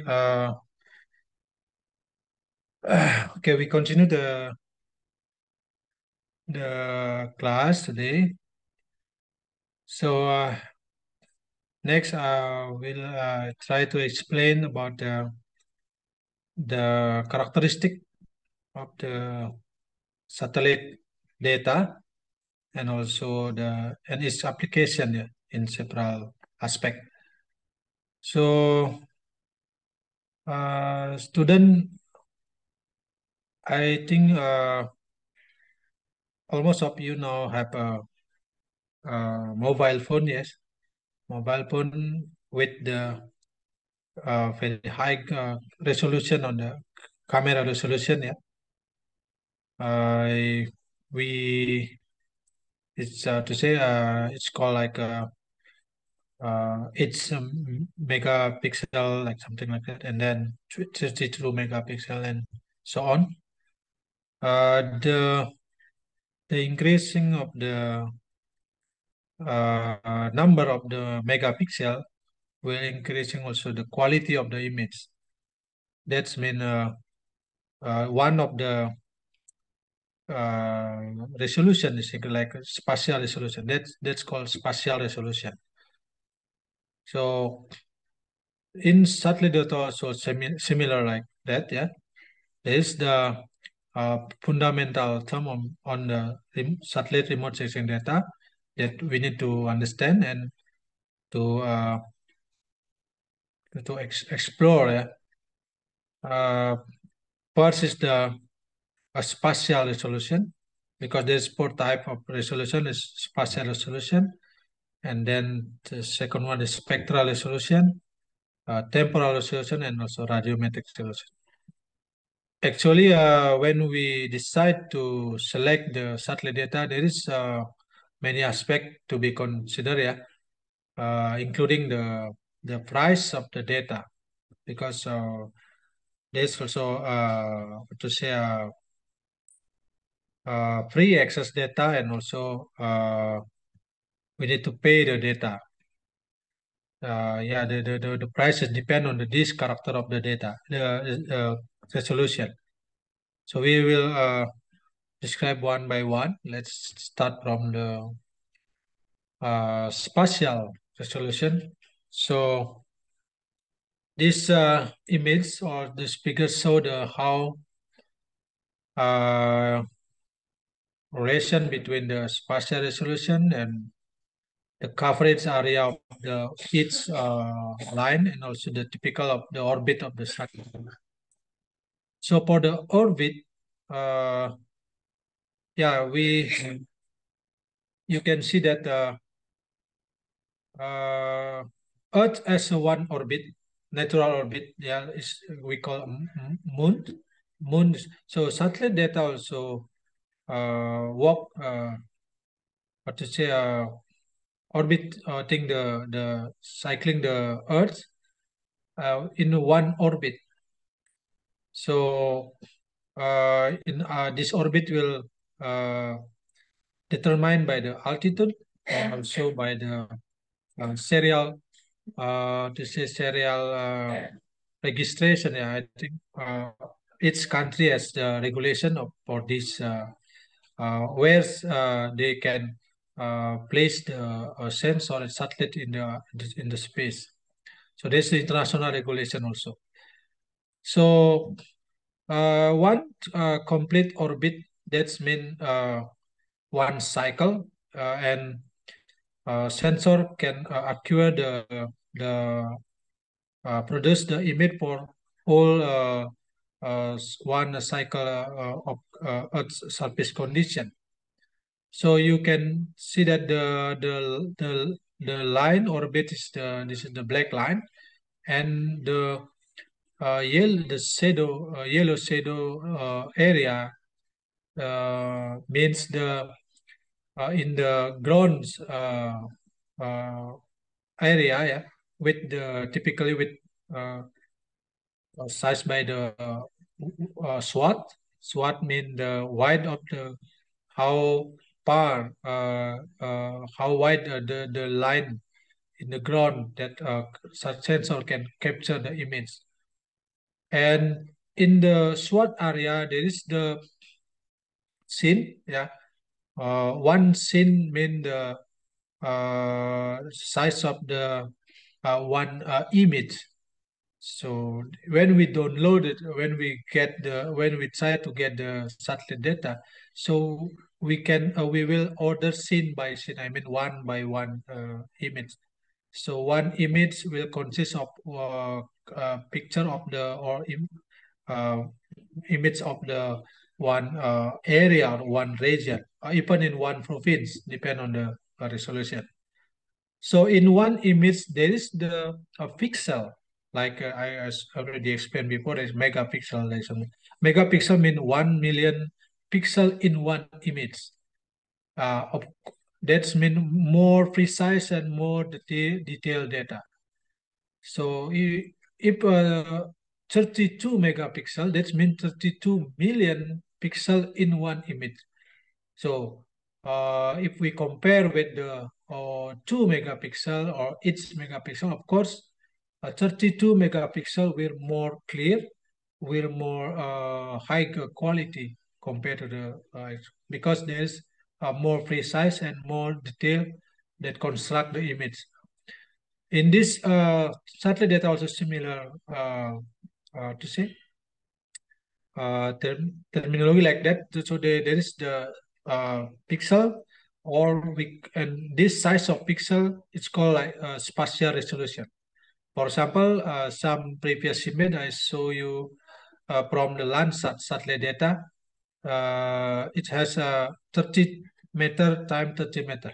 So that's mean one pixel is 30 meter time 30 meter. So anything object in larger than 30 meter will what to say will distinguish clearly, but object is the size object in, lower than smaller than 30 meter will what to say little bit blur because the the pixel only 30 meter. So in this area, the sweat weight is 185 kilometer, means one image coverage area is 185 kilometer times 185 kilometer. Yeah, almost in our case, Bali Island will almost cover by this image, one image. If Japan maybe needs 100 images for cover all whole area, because the size from the south to the north, I think more than several thousand kilometers. So this is a has a scene from satellite here. Okay, so the spatial resolution is the to say will indicating the how the Earth surface area covered by the pixel. So this is the definition. And then the large area covered by a pixel means a low spatial resolution and vice versa. So when we say high resolution of camera, for example, 32 megapixel, we state as a high resolution, not resolution. The size is the smaller the size than the high resolution. In satellite, that is sensor also similar. So when you heard about the high resolution, that's mean a more increase the quality of increase the resolution and increase the quality, at least in term of spatial. So this is the spatial resolution.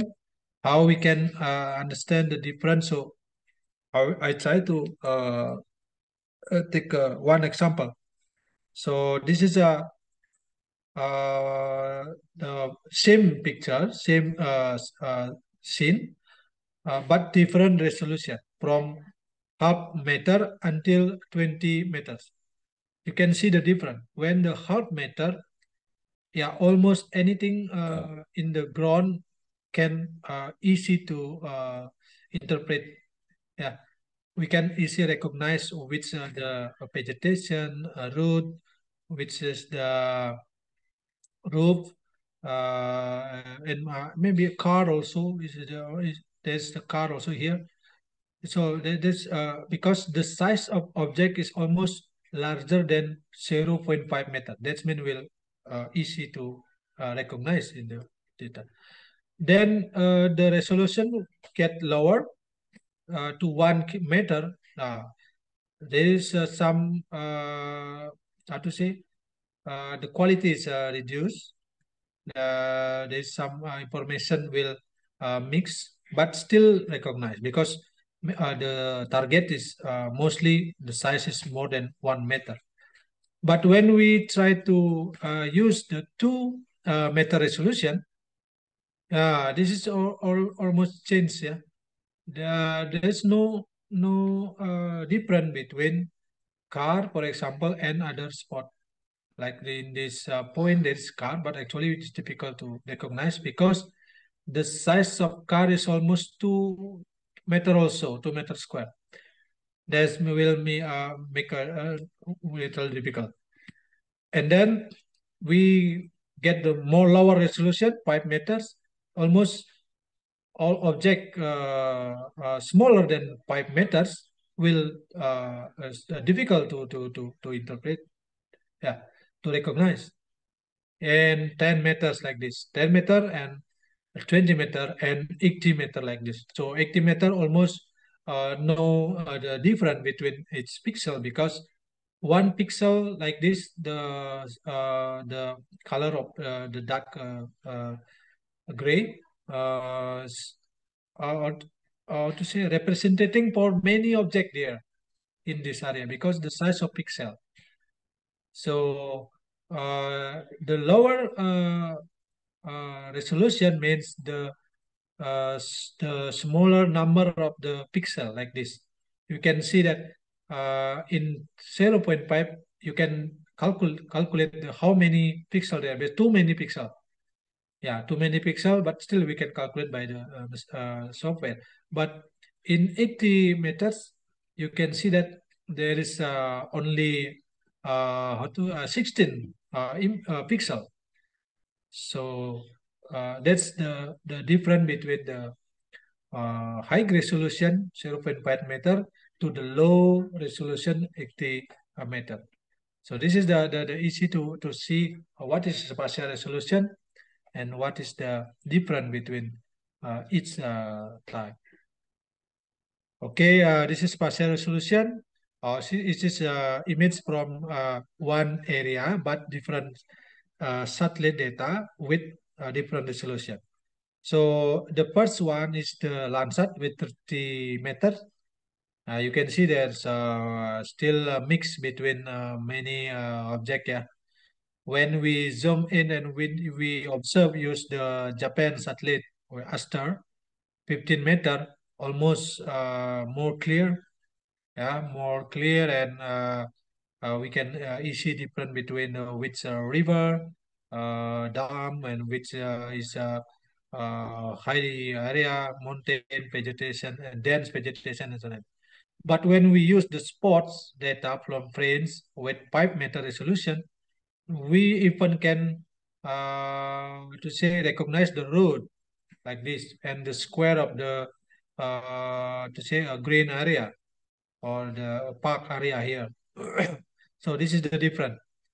So which one do you like to do, use? But it's depend on your purpose, because the consequence is the number of images also. When you use spot image or high resolution, you need more image, not more image, because the coverage is lower usually. I mean the size of image will more narrow. For example, Landsat, we can observe almost one of the central Java in one image like this. Sorry, not one image, maybe several images. Yeah. But for Aster, we need more image, and for Spot, maybe more image, more image. Yeah, this is the spatial resolution. And then the spectral resolution, spectral mean spectrum. So you already see the electromagnetic spectrum before. So the number of color, for example, the number of the region, microwave, and then infrared, visible, ultraviolet, X-ray, and gamma ray. So the spectral resolution means is the ability to resolve the spectral features and bands into their separate components. So more number of band in the specified bandwidth means higher spectral resolution, and vice versa. So when the image fully with color like rainbow color, that means the high spectral resolution. But if the color only, let's say, dark and white, that's mean the low resolution. And also composed by the three band, red, green, blue, is more to say lower compared to the all color in one image. I mean, so this is the spectral resolution. So next is temporal resolution. So temporal resolution actually is how variance, yeah, in to observe the one location, its same location. So the frequency at which image are recorded in specific position of the Earth, and then the more frequently it captured, the better temporal resolution. So you can see from the figure, this is the one of the sample, how the one satellite orbiting the Earth, and then how many hours or how many days they will back to the orbit in same location like in the right one. So return to the same spot.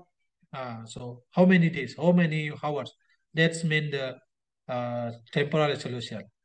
Sometimes satellite need hoursly, 1 hour, like a geostationary satellite, like a weather satellite. So they can measure the atmospheric condition every hours, rain, humidity, cloud, and something like that. So Japan has, I think you familiar with Himawari satellite data that produce about information about the weather in Japan, including the typhoon and something. So that's why also typhoon can track almost every minutes, yeah. So the line and the how to say the pattern of the typhoon, they can how to say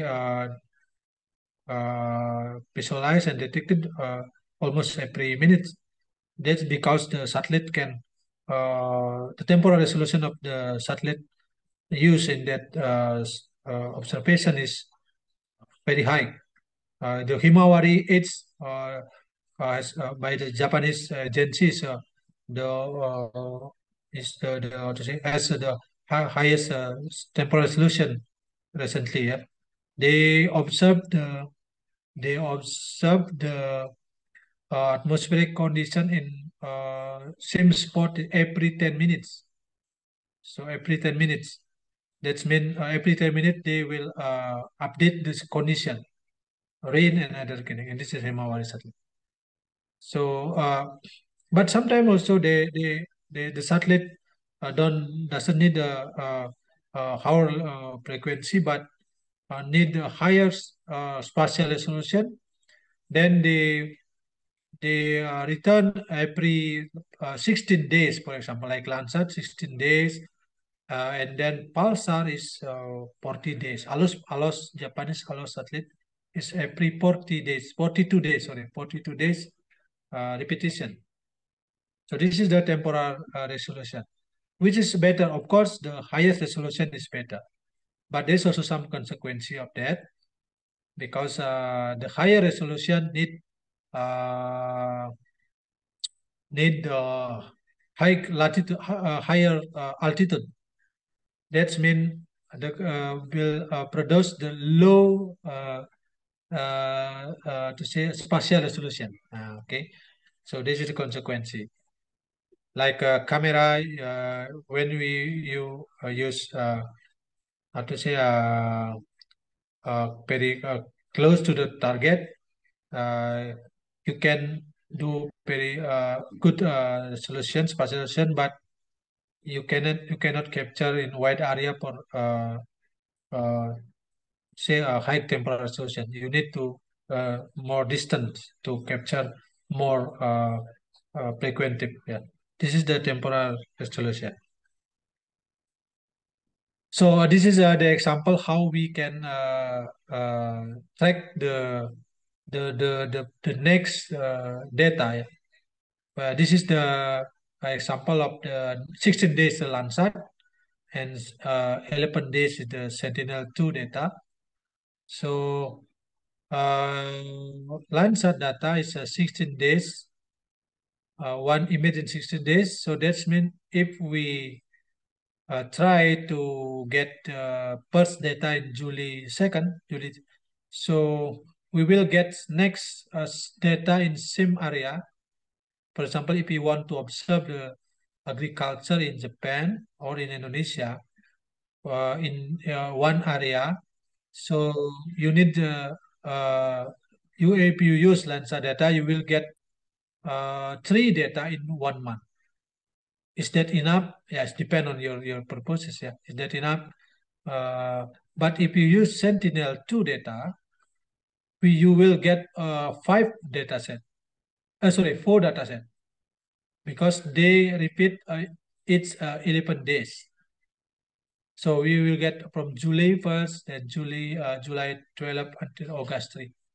Almost 1 month, but you will get four data. And Landsat, you will get three data. That's depend. So if you imagine Himawari it's by Japanese agency. The repetition is 10 minutes. So you will have so many data 1 month. 10 minutes or 24 1 hour you will get six data. One day we will almost 150 data in 1 day. In 30 day you will time multiplied 30. So many data, but different resolution, of course. So spatial resolution. So this is the definition of temporal resolution. Okay, and then the radiometric resolution, the number 4. So this is a more likely a sensitivity of the sensor. Yeah. So and they will to say uh, uh, formulating this geometric resolution in bit.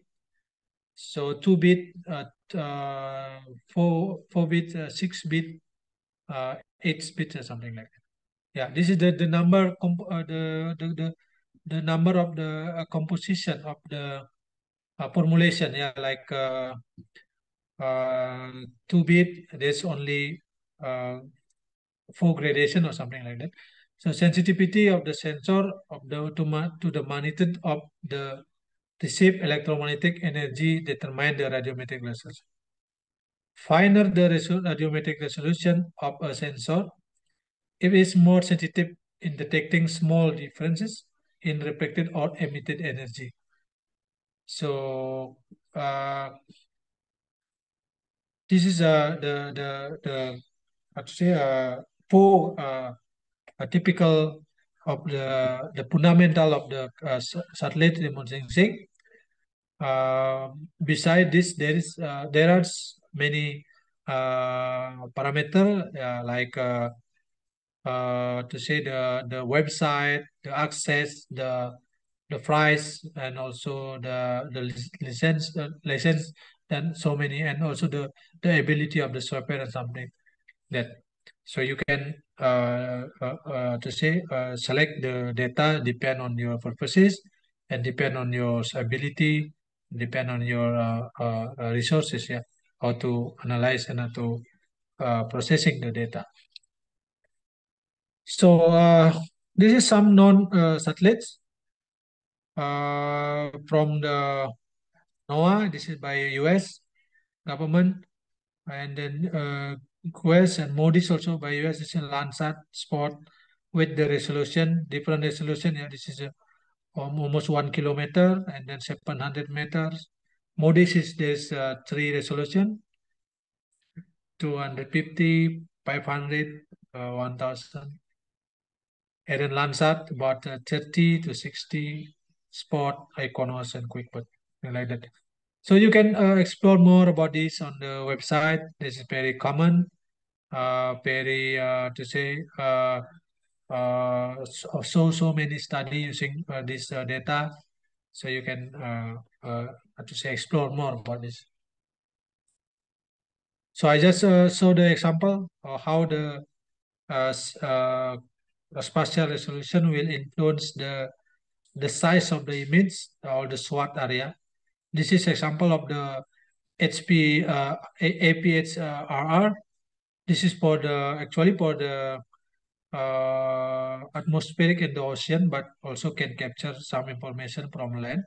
So the one image is very large scene, yeah, can capture 1,000 to 1,000 kilometers, and usually used for the uh, global analysis, yeah, because they must composite or mosaic data for global condition.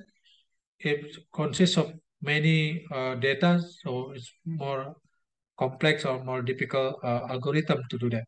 So this is the APXRR by the NASA.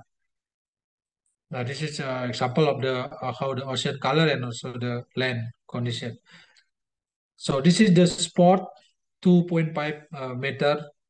So how the Washington very clear by the satellite data. Yeah, you can see that there is a road and building, and so easy to recognize each part of area because the resolution is 2.5 meter.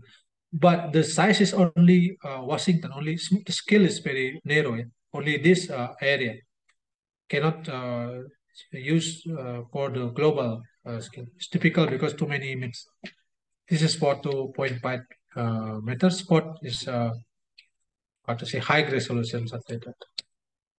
This is the QuickBot 0.6 meter, even more high resolution. Just form a volcano like this. Yeah, to easy to recognize the rock to the how to say the pattern of the how to say volcano like this. But the size is very small. Yeah, only peak of the volcano because QuickBird resolution is 0.6 meter. This is Iconos per meter. So per meter is still how to say good enough to use identify, for example, the river, the crop area, the road and the vegetation, because per meter is to say also qualify as a high resolution. Okay, this is Iconos 1 meter, so you can clearly see the people on in the stadium. Yeah? This is the people sit in the stadium and the car because the shadow of the car also. So this is so of course you can also identify the vegetation is because this is the panchromatic. So panchromatic means to combine the spectrum to be one band, one spectrum. So they will appear as the white and black and white only. You can see that like this. This is 1 meter. So you can understand how other maybe other country can understand the situation in other country like America, US can easy to understand what happened in the for example in the eastern area, yeah, because they have a satellite data they can measure every time they want. So this is also used for the military purpose. So this is a quick bird also by 60 centimeter. So you can easily recognize the car, you can the vegetation and other building and very clear. So this is the ocean. This is the port. So you, yeah, if they have series data, so you can understand. So there is one many movie use satellite data is very good, good to say good illustration how they use that image for military for the agency or something like this. You can like yeah, there's one movie by actor by the Will Smith, something like that. There's tracking the human by the satellite data. That's very how to say very iconic movie and understand easy to understand how technology satellite data very powerful to that purpose. Yeah. This is QuickBird and okay, I think this is just a example of image with different resolution and different purposes. So now you can understand which what to say. I hope you can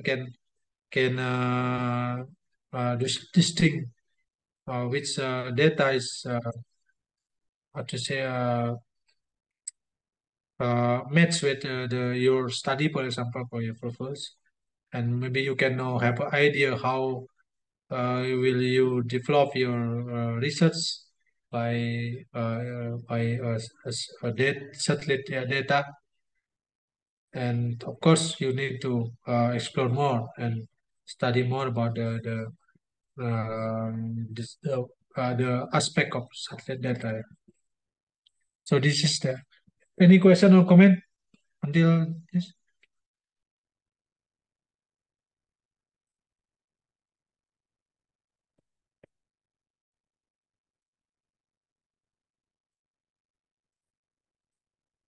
You can write on the chat, yeah, chat box, yeah. If you feel difficult to use microphone, you can use chat.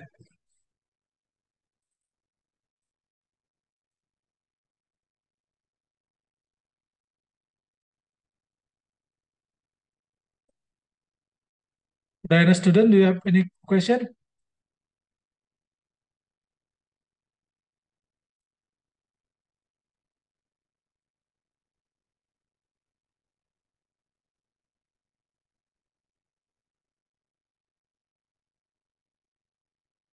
No, okay. I hope you have a comment, yeah. Hello, Please. Chosang maybe. Chosang, do you have some question, Chosang? So once, yeah, Justin Filippo, they're not sure. Oh, sir. Okay. Okay, you can continue. No question. Okay. Yeah, let's continue. Now this is the. Now we move to the application, yeah, remote sensing application. So, and this is also will be part of your task. Please, if you have any question, please, what to say, raise your hand. Yeah. Remote sensing application actually is not new for us for the student also, because as we uh, explained before, we use every day. We use every day your eyes, your nose, your hair, your walk every day to grab information, and you analyze by your brain and you make decision. But in this class, so I will try to explain some example for land, ocean, and atmosphere. Yeah. So for lands, usually remote sensing technique is very powerful for the mining. Yeah, mining and try to analyze the surface condition before they go to the field. Yeah, to identify the rock, mineral, then develop for the land use, land cover, vegetation, and digital elevation model also. How you know the altitude of the area, and develop to the snow and ice observation for the polar region. Yeah, for example, in Hokkaido in Japan, I knew some friend very intensively study about the snow and ice cover in Hokkaido.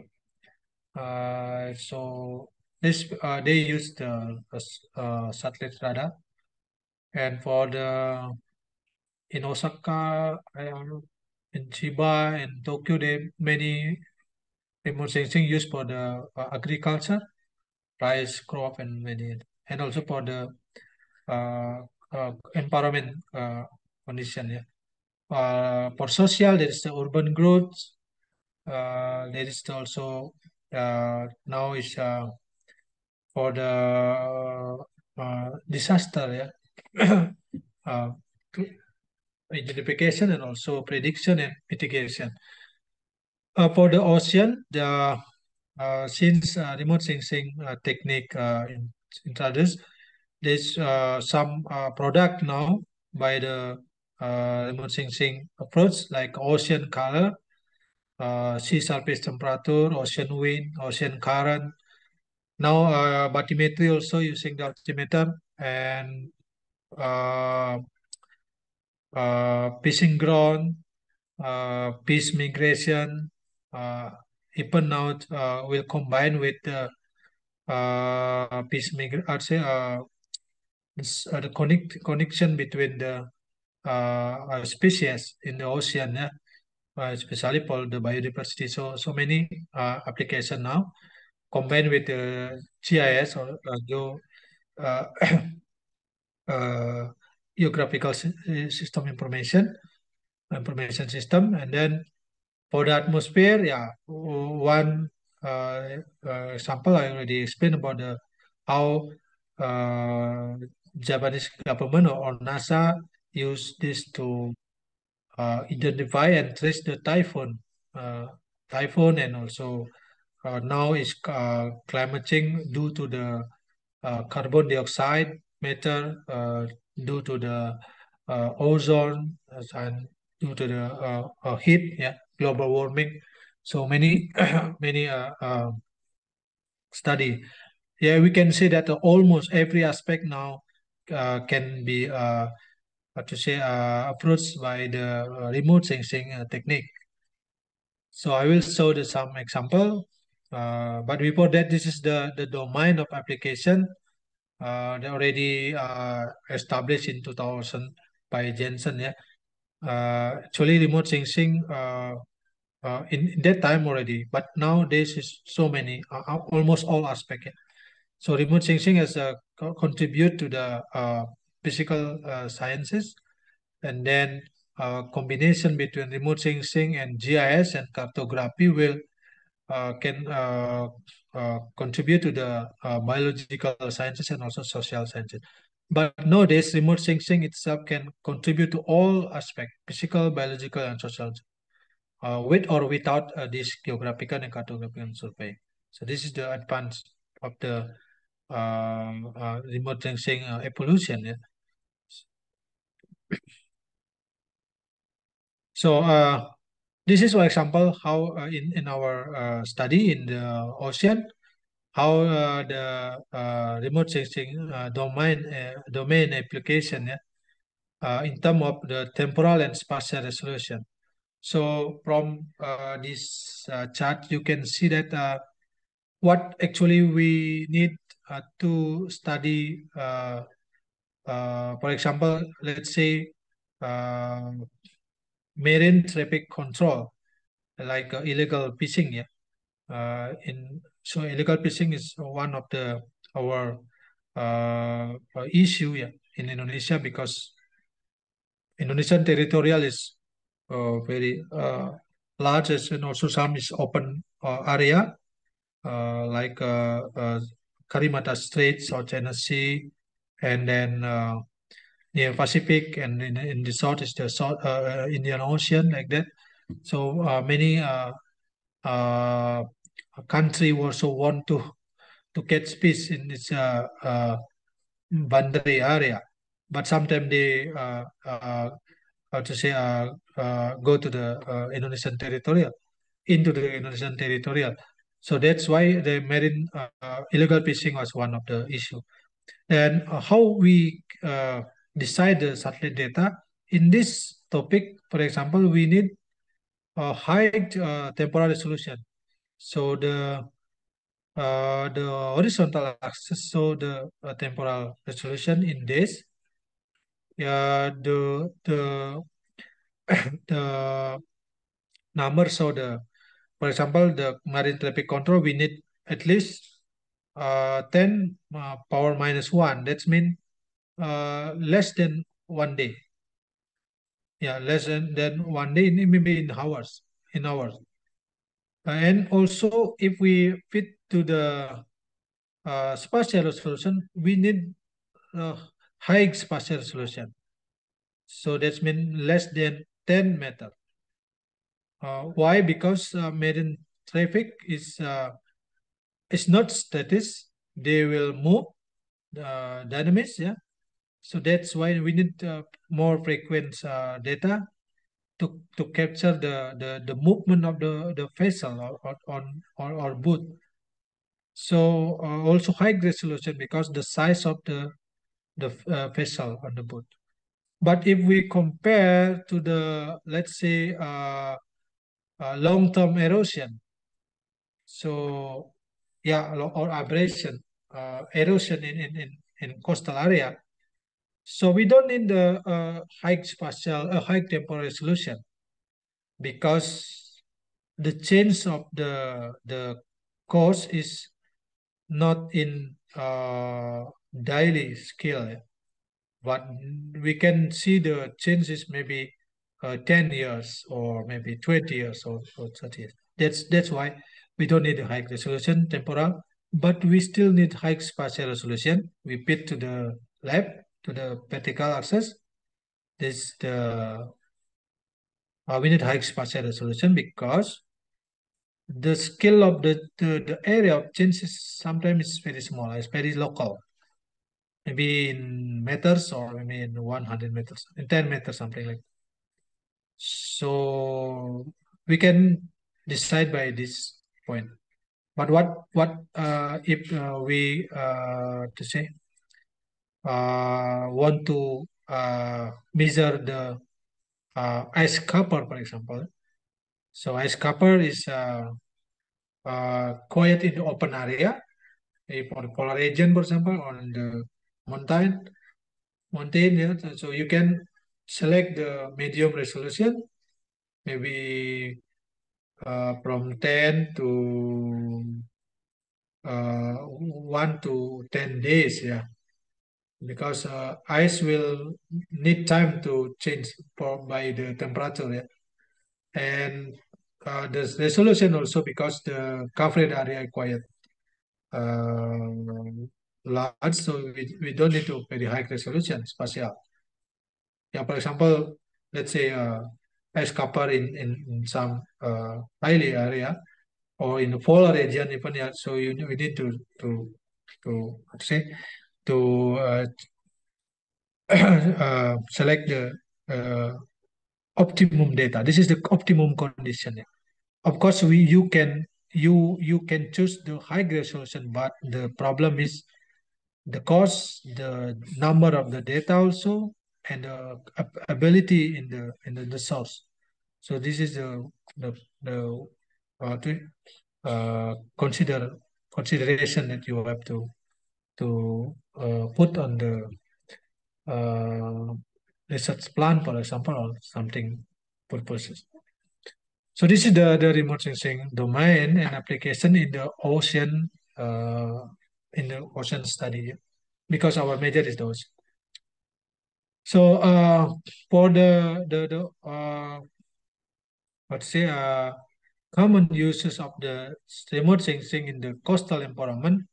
So this from the many resource journal books, and so I can summarize this the list of remote sensing application like shoreline mapping and erosion analysis, floodplain mapping, land cover and land cover change mapping, habitat mapping, wetland, summer regional planning also in the coast, water quality monitoring.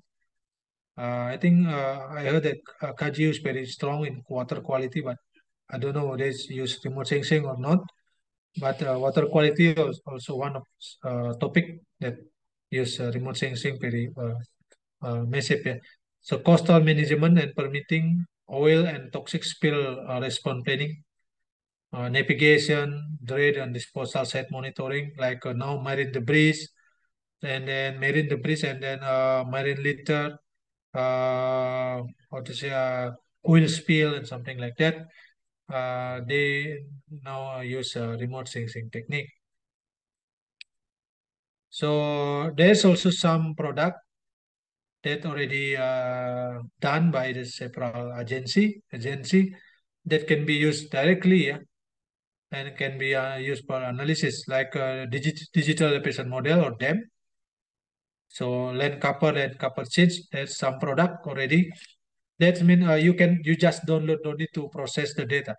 You just download the data and you can analyze which is the dense land cover, which is the very rare land cover. And then vegetation type, there's also some product from some agency. Infrastructure, sea surface temperature is from ocean color. You just download and you can know where's the warm water, where's the cold water. The sea surface soundness, ocean color and chlorophyll, shallow water bathymetry, soil location. So this is the some product. Not data, but some product. Product means the satellite data already analysis and processing to be some result like this list. Yeah. So this is the how to say common data set. Yeah, common data set. So now we a little bit focus on the how actually the what to say the aquatic remote sensing. Yeah. So aquatic mean how we use this remote sensing for the ocean or for the water. So how the interaction. So this is specific. So as you can maybe you understand that water has characteristic by the what to say light penetrating, yeah, and then there are also some to say suspension there, many component there. So this water or the fluid will have almost similar how to say a similar mechanism with the atmosphere, but the difference is only because the density is different. Yeah, because there's the various of density in the water and the various of the different component construct of the water column. They will have a different interaction with the sunlight and with the electromagnetic spectrum. So the response of the color, response of the water that produce the different color that can be observed by the sensor, that's called ocean color. So if you have time, you can explore about the ocean color product by NASA, by NOAA. Yeah? There's various of the ocean color that already to say are produced by the scientists. So this figure show how the illustration how the how to say water body will respond the sunlight that penetrating past through the water column. So actually in the water body there's the various of the component like the CDOM. CDOM is the dissolved organic matter, or color dissolved organic matter. And then pH is the phytoplankton. This is very common. Maybe in KGU also you study about this phytoplankton. And then also NAP. NAP is non-alga particle. And W is water disturb. It's yeah. So this component will mix in the water body and will give the specific response for the sunlight penetration. Okay, this is absorption and how we get the reflectance or signal by the water. So the scientists make a formula that we call reflectant of remote sensing or remote sensing reflectant by this ratio.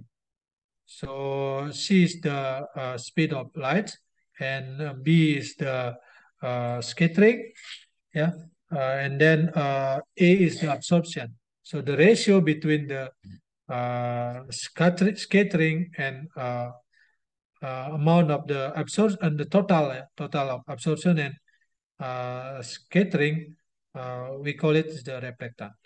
So absorption will depend on the what material consists of the water body. For example, it's the sediment, phytoplankton, CDOM, and many and maybe other artificial, like now there's many microplastic also, and also many mineral that zinc from the land. This also will influence this reflectant. So I will not deep discuss about this. So I will show the typical of the how remote sensing reflectance by its dominant factor. For example, if in the water, ocean, seawater dominated by the phytoplankton, or we call it phytoplankton bloom, with the how to say photosynthesis capability. So we can get the spectral response like in this figure. So the vertical axis show the reflectance and the horizontal axis show the wavelength. So again, the spectral response will indicate that for the phytoplankton, they mostly absorb the red and blue wavelength, but reflected the green wavelength. That's why the peaks of the reflectance will appear on the green wavelength, and the seawater will appear also as a green color, not blue color, no blue, yeah, because this phytoplankton blooming here. So you can see that the color of the from the figure. So what happened when the phytoplankton concentration is different? So the amount of reflectance also will depend, but the characteristic of the spectral response is similar. So phytoplankton will always peaks on the green color and will reduce on the blue and the red color and also infrared, near infrared. But the magnitude is different or amplitude is different like this. Yeah, you can see that when the phytoplankton blooming, number one will has the highest graph, highest line like this. But when the amount of phytoplankton is low, like number four, they will almost will similar with the water, but still there's the reflectance from the green in the wavelength 550 nanometer. So what we can conclude from this slide that for the same object, for the one object like phytoplankton will have a similar graph spectral response, but different magnitude because of the different concentration. So that's why when you find later on when you find the measurement with random object, for example, when you do several times measurement, if you still have one pattern like this, or maybe different pattern but similar pattern, that's mean you observe the one object. Yeah, this is you mean that you identify the same object. Yeah, this is that's also called the fingerprint. Like in Indonesia, we call it sidik jari. Yeah? So we know that every human has a unique fingerprints. In remote sensing also like that. Every object has a unique spectral response. So no, you understand. Okay, that is the use spectral library. Yeah. No, later on we call this is one of the spectral library for the one object. So you can get water, you can get rock, sand, coral, and many object. You can collect the spectral library. This is very most difficult task for research because we need to to verify to validate the result, yeah, with the field study. Okay, but of course this is already validated by the scientists. Yeah, this is the chlorophyll. So when the we know that pattern is the representing for the chlorophyll. So then scientists can easily to map the chlorophyll globally. Yeah, chlorophyll A. You can see that this is the one of example chlorophyll A map for whole the ocean or ocean like this. So this is they can make a color bar like this from the blue, from the violet to red. So red means the high concentration. The green is medium concentration, normal concentration, yeah. But violet is very low concentration for chlorophyll. Don't misinterpretation with the color, yeah, because this color is we can modify, of course, because this is from the software. But if you use natural color, so will appear like this. So actually, green is identified color, but for the high density will appear as the red, just to make a difference. But the spectral response is typical spectral response is similar. So this is so why we need to measure this daily, because this chlorophyll A concentration used as a a fishing ground area identification. So ocean productivity actually based on this chlorophyll concentration. More higher chlorophyll concentration mean more higher ocean productivity there. So more fish and more industry and also more people actually has a beneficial for this condition. So by this data set, we scientists can combine. We can combine this data with the temperature, wind, and other parameter that we can use to predict the fishing ground area each season. So fishermen or people will more easy to recognize where's the potential area for the fishing ground, something like that. This is the one of parameter. So this is chlorophyll from space. So other parameter that we can also measure in the ocean is the sea surface temperature. So this is the basic how the thermal radiation can observe or can record by the sensor. Actually, there's this detector there. So to observe the emission, heat emission from the ocean. So then we'll convert to the signal, yeah, and we'll interpret it by the image as a temperature. So there is some deep explanation about this, but I don't think we go there here. But you just now can at least can get information how satellite also can measure the temperature of the ocean, especially sea surface temperature. Yeah. Okay, because the temperature. So this is the how the other parameter that contribute to the variability of the spectral.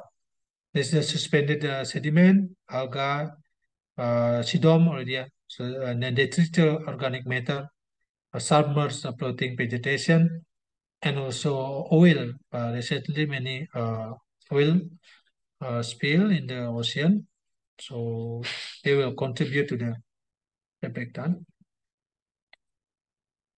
So this is the example of the how spectral response for each contributor.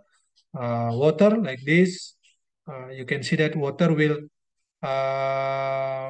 much observe the wavelength from the green to the red, but reflecting the blue color, the shorter wavelength.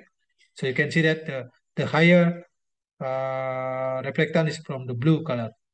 And then the phytoplankton already explained. And then sedum. Sedum is organic that contribute by the material from the land. Yeah. So you can measure like using near infrared. And if there's suspended sediment, we can get the spectral response like this. So they will increase in the wavelength of the red, yeah, until infrared, but very small in the blue color because they observe the blue color and reflecting the red color. That's why when the turbid area, turbid water, yeah, turbid maybe masa Unud understand with the keruh, yeah, kekeruhan, turbidity. So mostly the water will appear as red or the brown, something like that, red color. So that because the reflectance is mostly dominated by the suspended sediment. Okay, this is the for the water bodies. So now we before we go to the application, example of the application. So the advantages of the remote sensing for the aquatic environment is first, in general, this the synoptic coverage for the wide area, and then satellite provide to see frequency data, data set. Then observation also mostly can be done in all area, especially for the high risk measurement. So this also can be accessed by remote sensing. Yeah, so many because our globe, our world contain with almost 70% water, and not all area is can be to say is explored yet by um, the human. Still many area that still need to explore and understand about the to say the how this will contribute to the other area. So this is the appendix of the remote sensing for the study in the water area. And but still there is limitation because you can see that temporal frequency of satellite overpasses limits with process. Yeah. For example, there is the tides. Yeah, tide, and there's some many material that we still don't know to zinc to the ocean. The characteristic and also the, for example, migration of harmful alga bloom species or something. Tide especially, tide is because there's the several tides constituent from M2K1, S2, and means almost 14 constituent. Yeah. They will perish between one area to other area. So of course, the satellite data will need to adjust to need to correct correcting, correction for this data and reduce the impact of the tides. And then water is a dark target. This is also as I saw before that in general water is a dark target, appear as a dark target in the satellite data. So that's mean required satellite sensor with appropriate sensitivity. Maybe this needs some signal to noise or something like that. And also the atmosphere accounts for 80 to 90% of the light in the signal. So this is a correction is very important. And don't forget that water is very dynamic. Yeah, it moves every time moves. So actually, satellite just capture following the orbit. Yeah, and when the water one capture or one date will captures the different condition because the water is move every time. But this is also as consideration. And then clouds, yeah. For the optical sensor, like camera, like our eyes, when cloud exists, we cannot see the object behind that clouds. So this is the very basic. Yeah. So please find the data that very clear the atmosphere. Yeah, if there's cloud, so you need other approach. For example, use series data and to try to identify and remove the clouds effects. So this is the limitation. Okay, until That is any question or comment? Or still no question until now?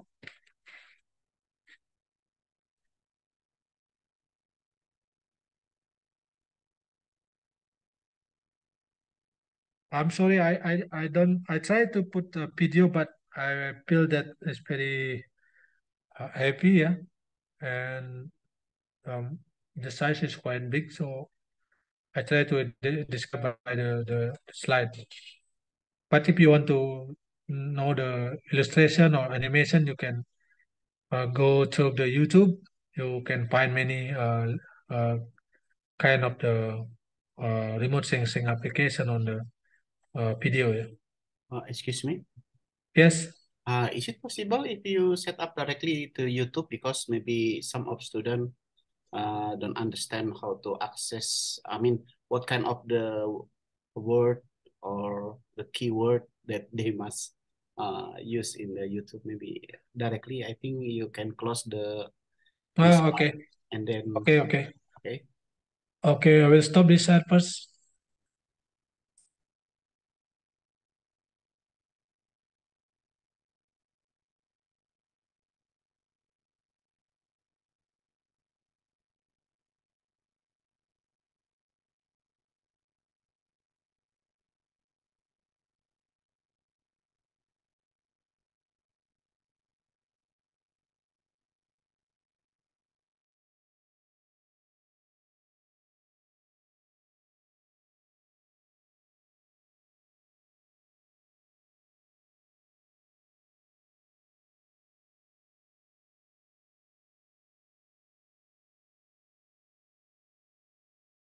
Can you see the, not that slide.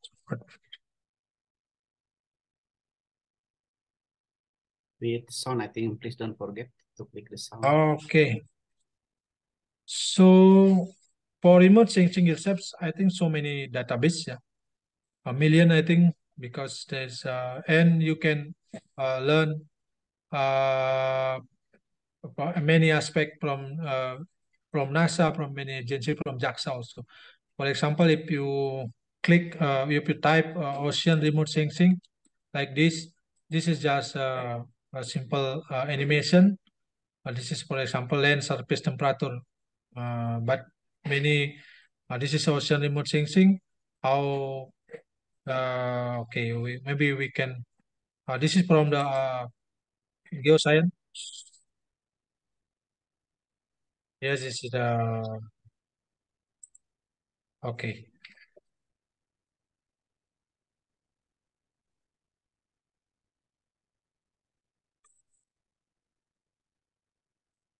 Can you see the video? We can see the video, but I think you forget to click the sound maybe when you share the video. What's it? When you share screen, Yes. and you click the file, I mean the link, and then also please click in the button left side, the sound. So therefore, no, we cannot hear the sound of this video. The sounds. Please Go to the out from this share screen. Okay. And then now you select the share screen again. And then share sound, okay. Yeah, okay. sound, yeah. Sound YouTube, okay, sorry. yeah. So therefore we cannot hear the sound of this video. Okay. To first sail them and then dive into them. Nowadays, oceans are our close friends, a great source of food stock and a really helpful source of information about our world, teaching us about climate and natural disasters. Thanks to global observations, extreme weather events such as tropical cyclones or explosive mid-latitude storms and polar lows can now be more accurately predicted and tracked. Challenges facing ocean remote sensing are as unlimited as the variety of sea surface dynamic and meteorological conditions across the globe and the range of spatial and time scales. The increasing quality, quantity, and duration of these ocean observations are then critically important for practical applications, as well as to assess local or global climate changes, both from natural and man-made influences. Ocean monitoring certainly demands skills in making continuous observations and real-time interpretations in a wide range of spatial scales, from meters to hundreds of kilometers. This is why available global observations from space are an indispensable tool to analyze these large areas of the planet. With remote sensors, we can look at the oceans using different techniques, which allows us to study the ocean color. We see ocean blue because it reflects the blue color of the sky. However, if there are any suspended particles in the water, the color will slightly change. Measuring the ocean color allows us to know which kind of particles are present and their concentration, such as chlorophyll, yellow substance, and sediments in suspension. And when the water is very transparent, we can even estimate the depth of the sea and classify the different types of algae. Ocean surface. Synthetic aperture radars can provide very fine details of the ocean surface, and they can see through the clouds. They are very useful tools to detect sea surface currents or to detect targets such as ship or oil spills. Wind speed.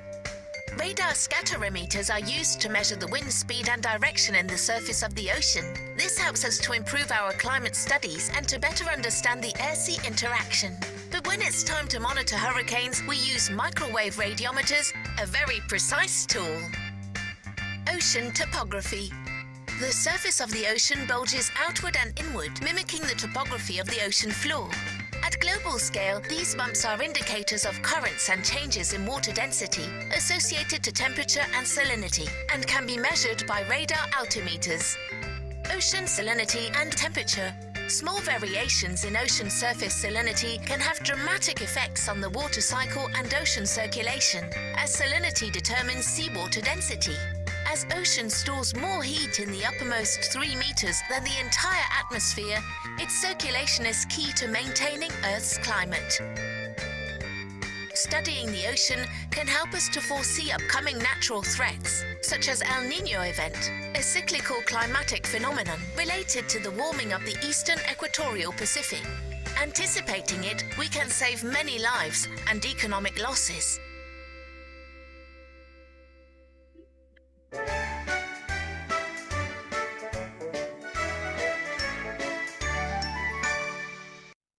Okay, I think it's very nice video from IEEE, Geoscience and IEEE Association. So you can explore more about the video on the YouTube. Just type, for example, in my area is ocean remote sensing, but if you interest on the other subject, you can just, so because remote sensing now is very popular, and now it's golden age of remote sensing. I think so many scientists and so many university established the lecture of this kind of remote sensing. But of course, we need to discuss the specific term and example in our area actually. So I think that's the video, Sensei and all students. So we can continue.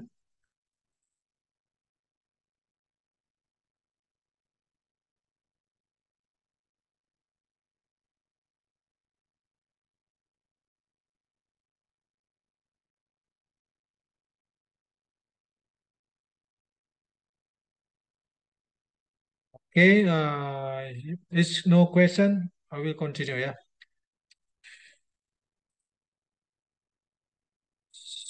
So for the application itself, so there's also so many application for the coastal area and ocean. So already mentioned some in the previous slide, but this is the list that I can summarize. Marine protected areas, marine fisheries, animal migration, water quality, like all in the video, yeah, harmful alga bloom, eutrophication, coral reef health, Mars subsidence and coast, and also disaster like flooding, sea level rise, and something. This is the coastal and open ocean application of remote sensing that already just say done by many researchers and many study. So I will try to show some example. This is a good example just provided by the JAXA, Japan. they how to say provide a software or application, call it Jasmine, JAXA Satellite-Based Monitoring Network System for APO, AMIS Outlook. So this is the some application for the agriculture used for the estimating the surface area of planted rice field and the prospect for rice. So from the figure, you can see that there is so many data can be grabbed from the remote sensing data from the precipitation, drought, soil moisture, solar radiation, surface temperature, vegetation index, and then anomaly, and other anomaly that we can analyze also from the data. So finally, this application, this data, satellite data, can be used to produce the key parameter like this B2. So this is B2 in the upper one, this B2 image. So the temperature in the rice field area, and then B2 is showing the precipitation or amount of rain. So by this data set, by the satellite data, of course, people can understand why this area, the rice field, is prospected or not, or something like that. Because the condition of environmental, like rain, temperature, is indicating the difference between each spot like this. So this is the direct analysis from the software. It's very good application actually by JAXA.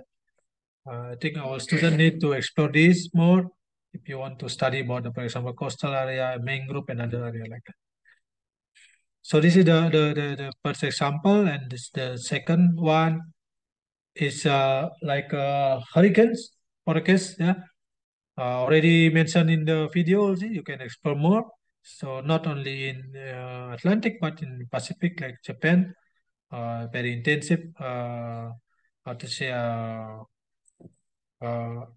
Pathway of the embryo, pathway of the uh, typhoon, yeah, affects very strong affected the Japanese coastal area, especially in the eastern part of Japan.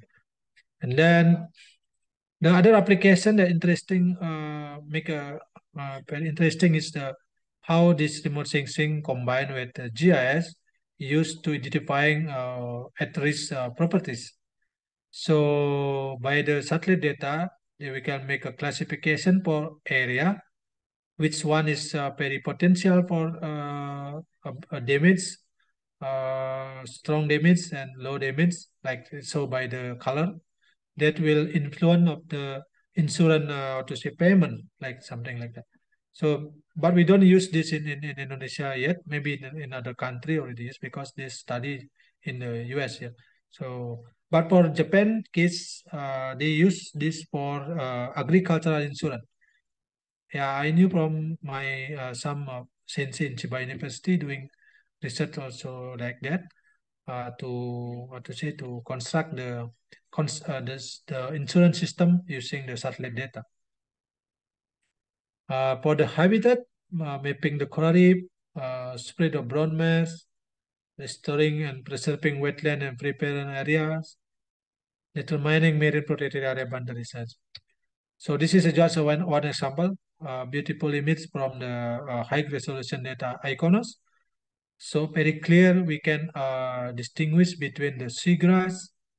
Maybe Professor Artana already explained characteristic of the seagrass, coral, and seaweed. Yeah. But for seagrass, this very clear from the satellite data, and this the coral. Red one is the coral area, and also sand, and also some small island here. So satellite data by the some formulation, we can understand very fast and very how to say wide cover to identification of the habitat. Excuse me, yes, yes. How about the marine debris, in this case, plastic? Okay, Sensei, thank you for this good question. For the marine debris, yeah, recently, since maybe 3, 4 years ago, no scientist turned on to the study this, and now still on development the algorithm how to detect this. But myself also doing this just for the identification of the spectral of the marine litter in the ocean. The result is so the study show that there's the high potential to use satellite data to identification of marine debris, especially marine litter in the surface, ocean surface. Yeah, there's the specific spectral by the plastic, styrofoam, and then also other floating material in the ocean. It's very promising technique actually, Sensei. Oh, okay. Thank you. So, especially for animal who already trapped by net or maybe web, something like that. So, because I saw in video that there is a turtle, Yeah, because their neck already trapped by a web or net. So, yeah, therefore, if it is possible, it will be very helpful. Yeah. yeah. Yeah, Sensei. Thank you. Yeah, I think this related to the some species that very sensitive with the plastic. Yeah, like turtle and yeah. Hopefully, I will go to that part. Yeah, in the future.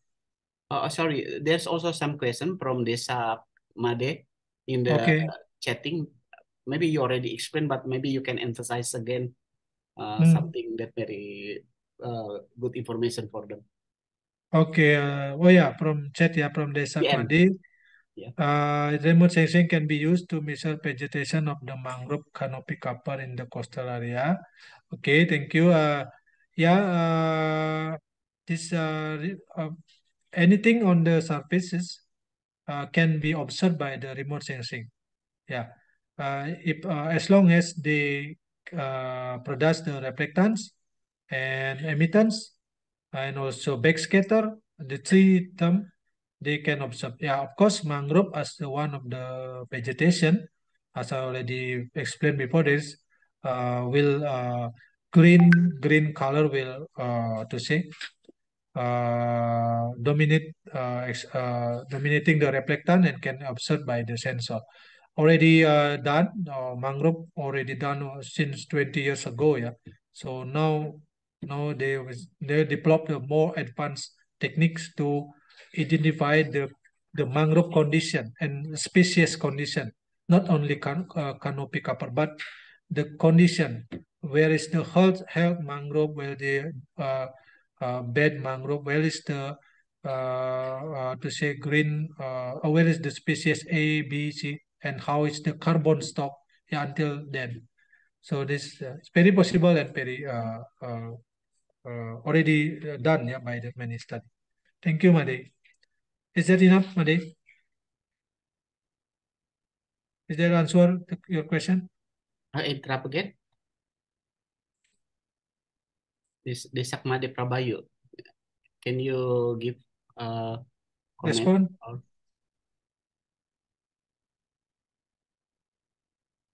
Okay, it's okay. Uh, Okay, Pak, okay. Pak Karang, Yes.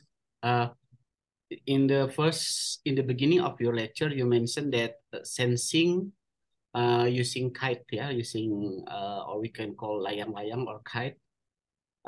What do you think about drone? No, we have a drone and we set up, and this is more portable and maybe resolution higher, maybe if you compare with the remote sensing like this. What do you think about drone sensing? Okay, thank you, Sen. Yeah, drone is now is powerful remote sensing instrument. Yeah, so I use drone also for research to measure the seagrass. I will show the result later. Of course, drone kite is the now is no more remote sensing using kite because the unstable Yes, movement of kite. But yes. drone also unstable, but there is the let's say, instrument that can stabilize the drone. And now mostly use many research use drone for the small scale. This is for small scale. Okay. Yeah. Also, Kite is just also technique. it's a kind of the, what is it? Working distance, something like that. Or this sensing without what is it? Some equipment, I mean, complete with the other equipment like laser or infrared. So. Yeah. In case of the drone. Yeah, the specification of drone also many drone like from small to big UAV. Yeah. So they will carry a different sensor, and I many see. UAV use also employ the LiDAR laser. LiDAR, yeah. Yeah, employ the LiDAR, but we don't use that yet. So LiDAR is very expensive, I think, because not so common. But for drone use only RGB. I think everybody have drone now.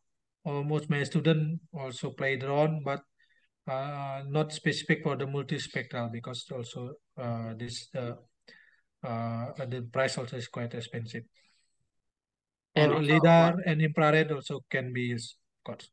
the other information maybe that we would like to know, what kind of the equipment that do you have for remote sensing study? If one student from KGU would like to continue, for example, for master degree or just for internship, because in case of scholarship also available here from Indonesia side, that if Japanese student would like to come to Indonesia, it could be promoted by the scholarship also. So what kind of the equipment that do you have? Yeah, we have various instrument. First is we have for field study, we have a spectrophotometry to verify the chlorophyll A concentration in the vegetation or something. This is for field study. Okay. For the remote sensing instrument, we have a drone. Yes. We have of course we have computer, we have GPS, we complete for the basic study of the remote sensing actually. But for satellite data, is depend on the training data. We can use the pre-access data. Many satellite data we already collected from the many source like Landsat, Sentinel, SAR, Pulsar. So also we can use also.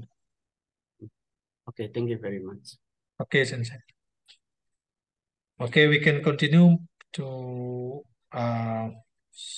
just some slide more. This is for water quality. I think in the video also this is also explained a little bit, like storm and water quality, red tide and oil spill. Red tide is very common because used to identify the quality of the beach. So this is an example of the mapping of sea turtle habitat. Usually, to know where's the habitat, where is the turtle feeding area is difficult. Before the scientists found the way how to identify, but by remote sensing technique, now understand the turtle feeding area for species, particular species, specific species. The feeding area is the prawn area. Prawn mean the dramatical change of the parameter like chlorophyll. This is the high chlorophyll and this is the low, very low chlorophyll. So they identify that many turtle will appear in this line in the prawn area. So this is the benefit of satellite data when used for identify the sea turtle habitat. Yeah. So this is one we done this year. We use drone to mapping the species of seagrass. So this is the drone covered area. This is the picture from drone. We took about 1,000 images and we mosaic the data. And after that, we do the classification and we produce the classification map like this. So the accuracy is 65%.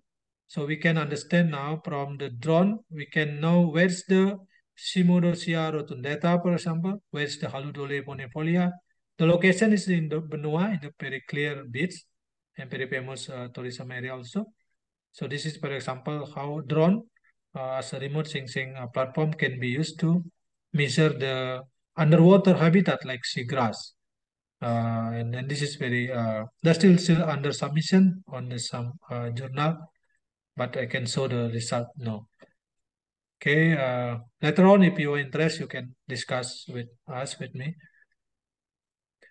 So this is the chlorophyll A in different season. This is very famous research by Pak Dwi Susanto and Mara, and many scientists now cite this study because they using chlorophyll A identification also can correlate with the tuna fishing ground. Tuna, how variability of the tuna in salt water of Indonesian in Indian Ocean here in Indonesia. So this is a different DGF in December, January, February, it's June, July, August, different season, different chlorophyll A. So this is remote sensing for mapping sediment in Mahakam. So very clear, yeah, from the data, satellite data by using spot from 10 years different, there is expand of the sediment in the Mahakam.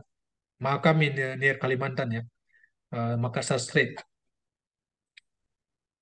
This is one application of how remote sensing to use to determine the spot or tourism area. Where is the diving site? Where is the snorkeling site? Where is the for beach walk or something like that? This is the using the ALOS pulsar satellite from Japan data. So this is the map for the snorkeling and diving. I think can use the satellite to determine that.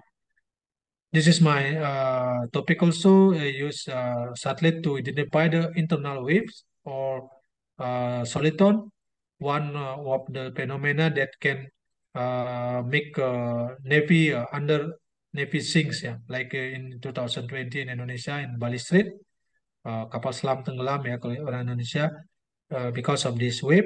So this can observe by using synthetic aperture radar. This wave in Sulawesi, near Sulawesi Island. This is my result. Use Himawari by Japanese satellite data. We can observe the wave also in Lombok. This is the location of how the Navy zing in this area. Until now, it is still mystery, but one possibility is because this wave. So this is the Floresi we identify. So I think that's all of the to say the explanation about the application. So before we explain about the student task, so this is the conclusion of our class today. So we have delved into the fascinating world of remote sensing, a technology that has revolutionize our ability to gather information about the Earth from a distance. Yeah, the point is from a distance. Yeah. So throughout this lecture, we explore also the fundamental principle underlying remote sensing, the various platform and sensor use, and the wide range of application that benefit from its capabilities.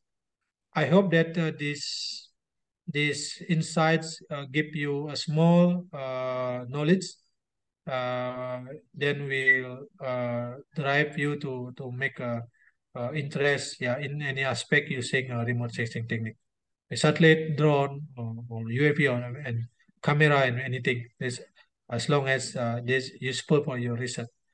I think that's all of my class today. Thank you, and this is the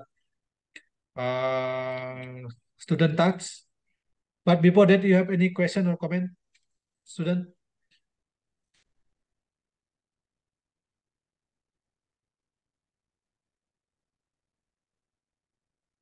Okay, this question from Tariko. You said that remote sensing can observe anything in the surface. How about in the deep sea?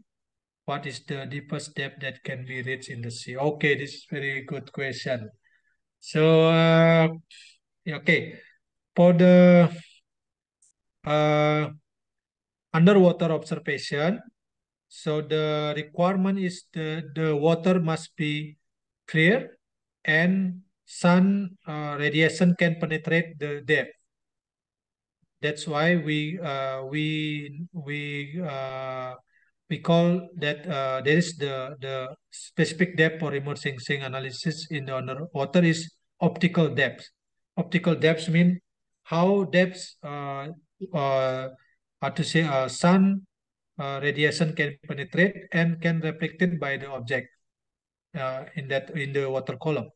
So for the deep ocean is impossible. This difficult because the wavelength cannot penetrate the to say the ocean water until the sea floor. But for the how depth depend on the clear of the water.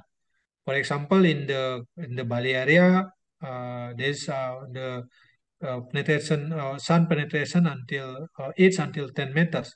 That means we can identify the object or observe the object 8 or 10 meter underwater.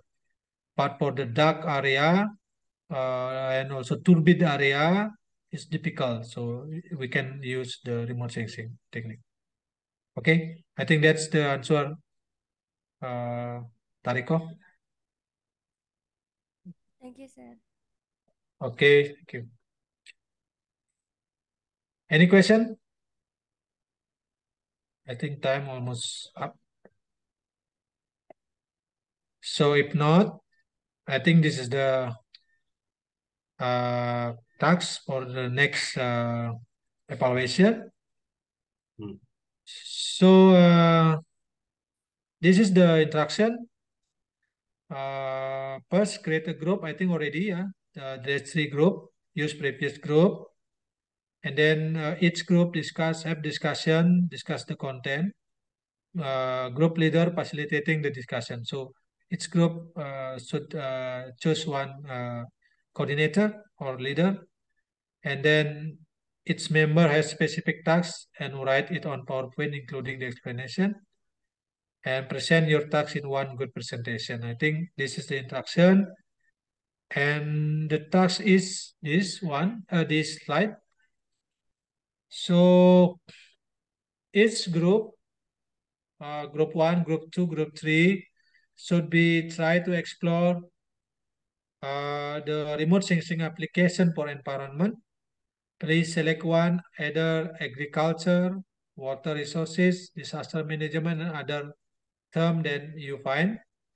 So this can be sourced from the journal, from the books, or from the anything in your scientific sources. Yeah, you can make summaries and explanation about this. For group 1, please select in Indonesian case. You can select in any area in Indonesia. Group 2, please select the Japan case. Use the Japan case, any kind of issue that solved by the remote sensing technique and studied by remote sensing technique. And group 3 also Indonesian case, but different with group 1. Okay, please select one of these. And what should be discussed in this presentation? Please find out what are satellite data used in that case, and then what is the characteristic of the data? What time data acquisition, data, source of the data, type of sensor, spatial resolution, temperature, and spectral resolution. Please include this on the presentation, and then please make summaries and your comment or your opinion on the presentation by explain what is advantages and disadvantages of the data used for each case. I think this is a simple task, but by this task, I hope that you understand for the at least for the introduction of the remote sensing. I think that's all, Sensei. Student, if you have any question, we'll discuss. Please. Okay, thank you very much, Pak Gede Karang. So please keep this slide, Gede Karang, Sensei, if you don't mind. Okay. I think don't close this slide, so student can see this information until we start again around 1:46, I think. Yeah, actually we can start 1:40, but we already shift 6 minutes, so we start from 1:46. So please come again 1:46. Okay, I will close this this session. So let's have a break. Thank you very much, and please keep this slide. Thank you, Pak. Okay, thank you, Sensei. Thank you, student. Thank you.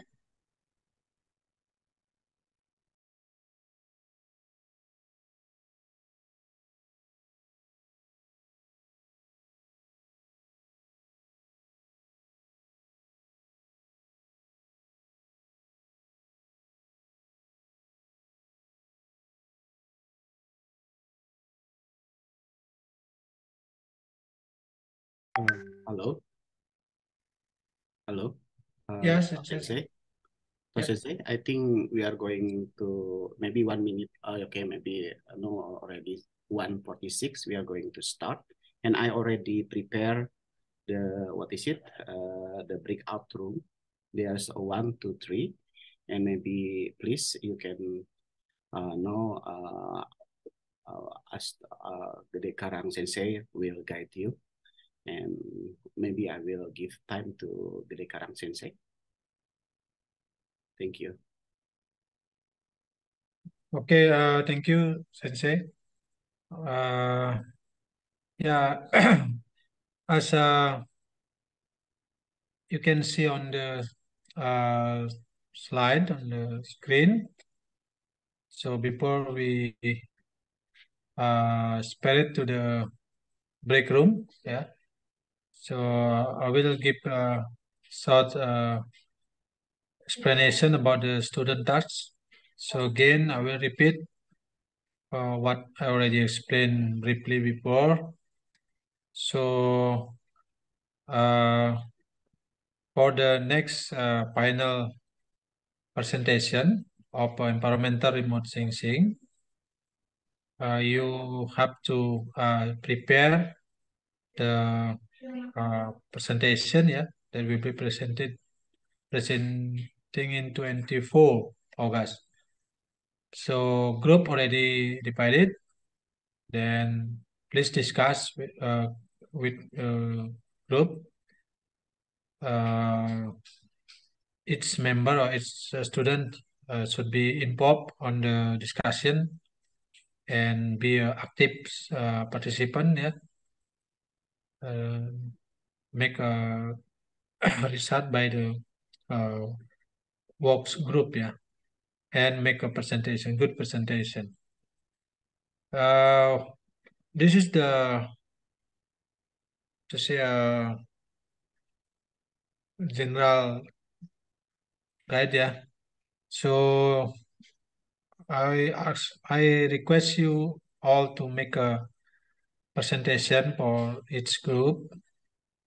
So related to the application of remote sensing application for environment, this please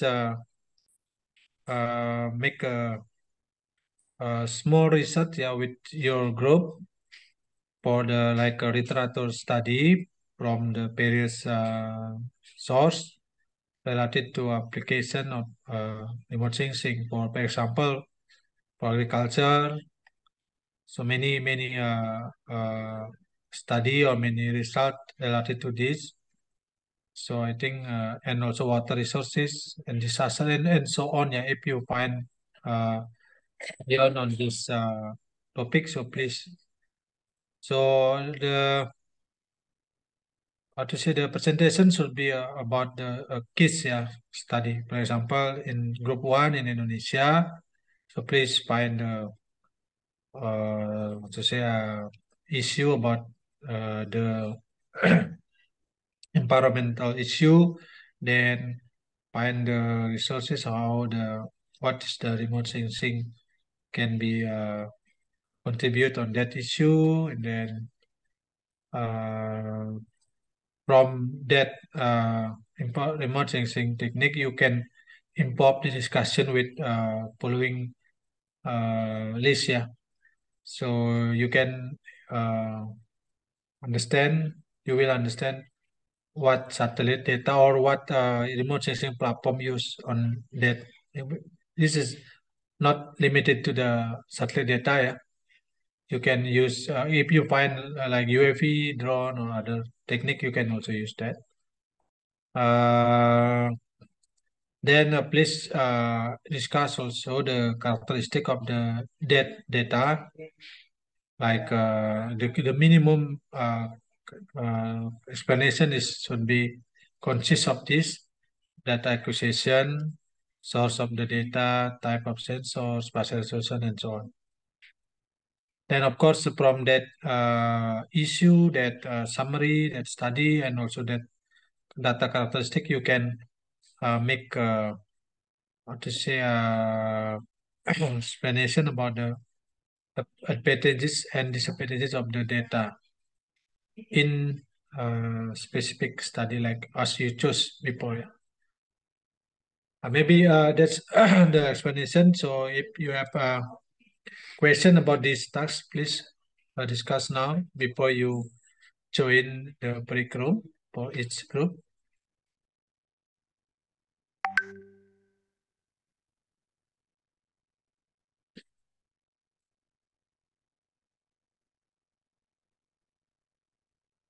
Or do you understand about the task? Or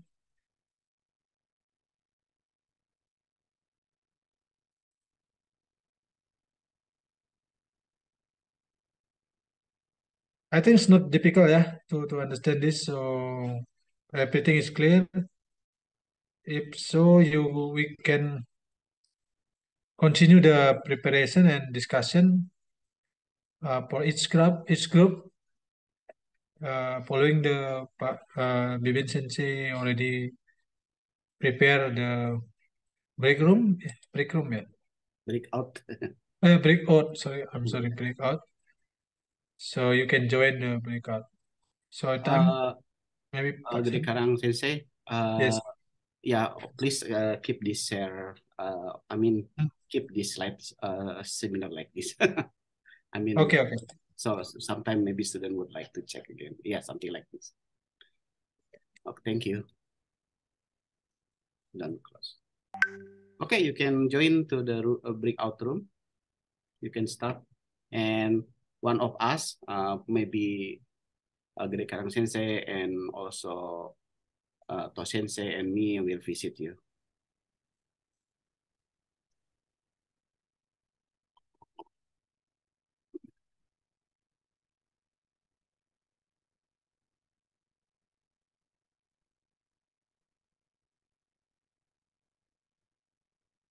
Gede Karang Sensei.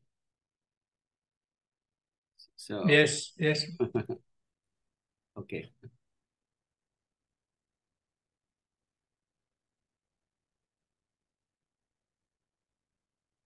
So this is just 10 meter, yeah, to what is it, to detect just until 3 meter from the surface of water, yeah. 10 meter, yeah.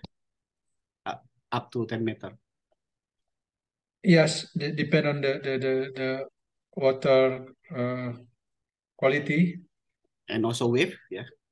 Wave, yeah, of course, wave. And then yeah, usually we can to say use on the to say calm water like in the lagoon.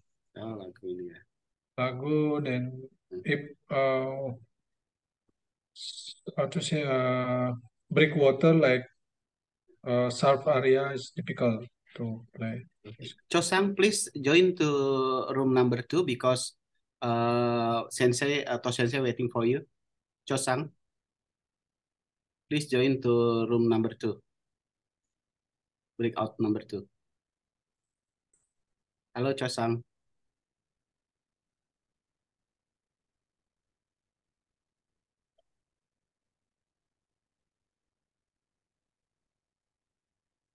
Okay. Still here. So it is not possible yet for discovery tracer discovery. Oh, difficult. Maybe use other technique like echo sounder, still remote sensing, but not on. Continue recording.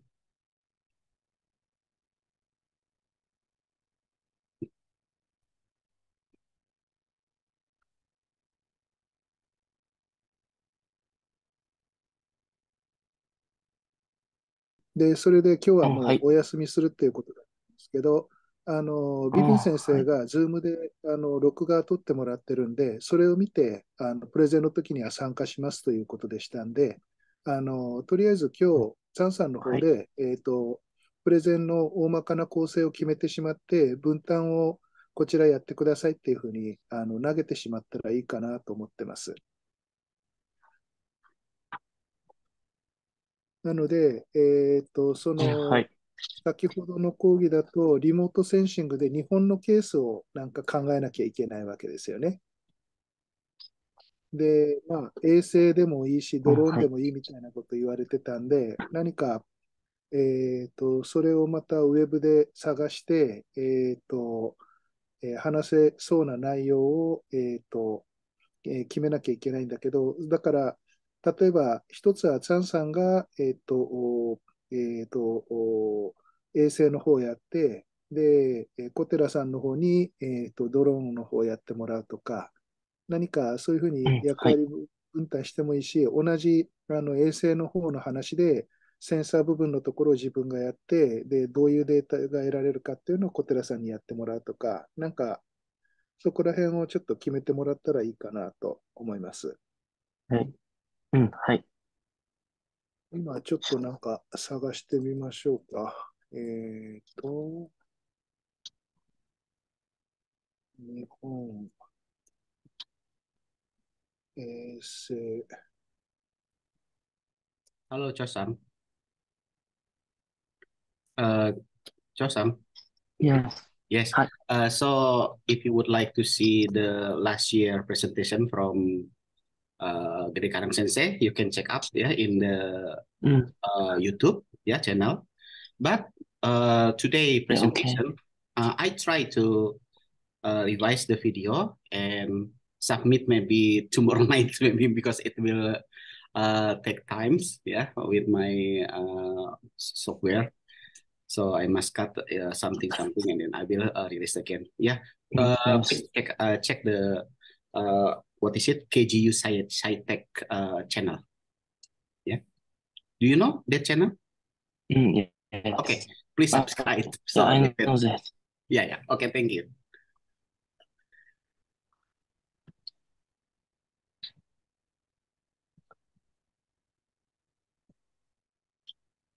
今画面共有したんですけど、見えてますかね。はい。サンさん見えてる？はい。見えます。これ、日本のなんか衛はい。星利用事業の話で、災害対策、地理空間情報、農林水産業、土木インフラ。今日の話だとやっぱり海洋状況把握っていうのが関係しますかね。海洋からのさまざまな人為的また自然の脅威に対するっていうところはい。なんで、でここもっとこれ、ここをちょっと記憶しておいてもらったらいいと思うんですけど、アースグラフィーの衛星利用事業っていうところで検索してもらったら、ここのサイトにたどり着くと思うんで、で、ここに行って、ここをちょっともっと詳しく見ると、図なんかもここから取れそうなやつがありますし。Di sini lewat to say discuss ya. Jadi setiap mahasiswa, each student should be contribute on the presentation. Okay, if you have any question or to say comment, you can write on the chat room or just mention here. Please continue your work. Okay.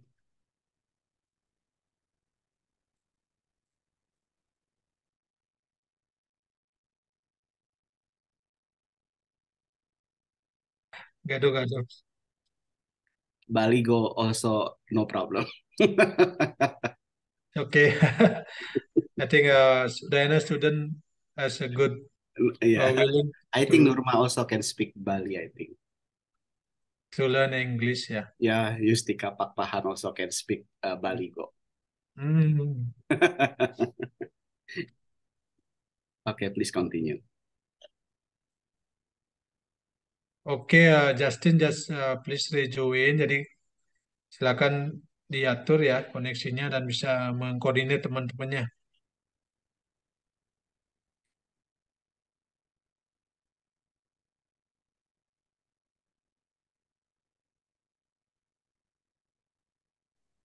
But still better offline ya, Sensei. Yeah, yeah, Much offline. better offline. Yeah, hopefully Hopefully, we must hopefully, design one day yeah. about this one because from Indonesia go to Japan and vice versa also Japan to Indonesia not so difficult I think, especially for Indonesia student visiting Japan now less than 2 weeks is okay. Visa is not so Yeah, difficult. we just thinking that if this can be, how to say, held offline, Yeah, so I think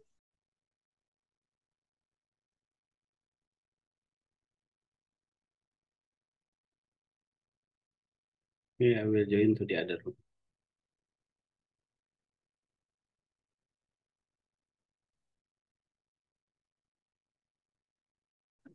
Halo, Halo. kabarnya sudah didiskusikan nanti tunggu ya Pak Gede Karang datang ke sini Oh iya, lagi di ruang iya saku. iya Pak.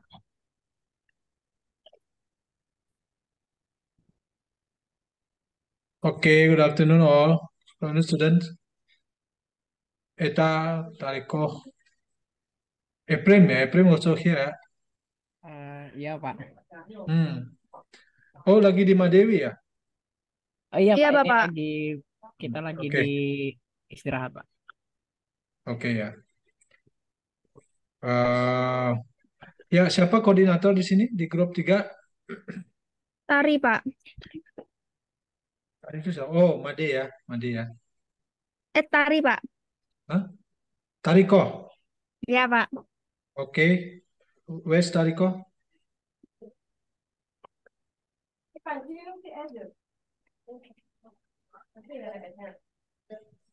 Tariko, are you here? Ada wisuda ya hari ini. Iya, Bapak. Ada wisuda. Dapat kabar. Iya ya Pak Hendrawan juga ya lupa saya.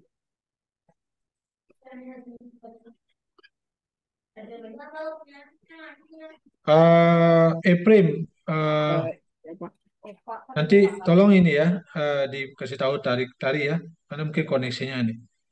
Tolong Oh iya mulai Pak. ini ya dirancang ya. Ada waktu sampai Eh, tanggal 24. Bilang kita. ya. Tanggal 23 jadinya, tanggal 23, 24 kan sudah presentasi. Oh iya ya Pak. Pak Ya, di sini silakan. kita kan udah diskusi Pak. Kita sepertinya ingin mengangkat Disaster bencana tsunami. Kita mau gunakan, kita di mau Kota ngolah Palu. di Kota Palu. Kita mau ngolah datanya pakai data DEM Pak. Kita mau Oh, ambil datanya dari USGS. USGS. Kebetulan kemarin kita sempat belajar juga sama Pak Aan. Aan. hmm, Nah, di situ kan kita nanti mau metain daerah tsunami yang tahun 2018, Pak. oke, that's good. Ya, kalau langsung juga bisa. Tapi cuman sekitar daerah dekat sana cuman 5 kecamatan gitu aja yang mencakup gitu, Pak. Oke. Ya, good. Nanti datanya diperjelas ya, pertegas ya, data apa yang digunakan ya. Oh, Baik, baik, Pak. Bapak. Mungkin nanti kita memasukkan data tutupan lahannya, ketinggian elevasi daerahnya juga, sama data pasang surut, gelombang tertingginya juga nanti kita masukkan, Pak, untuk tsunami-nya. Oke, ya. Ya, silakan dilanjutkan. Nanti diskusinya teknisnya kan bisa sekarang sampai waktunya selesai dan juga online ya, dari punya grup ya. Baik, Ya, baik, Pak. Bapak. Ya, ya. Silakan lanjut ya. Baik, Baik, Pak. Bapak. Share screen. PPT.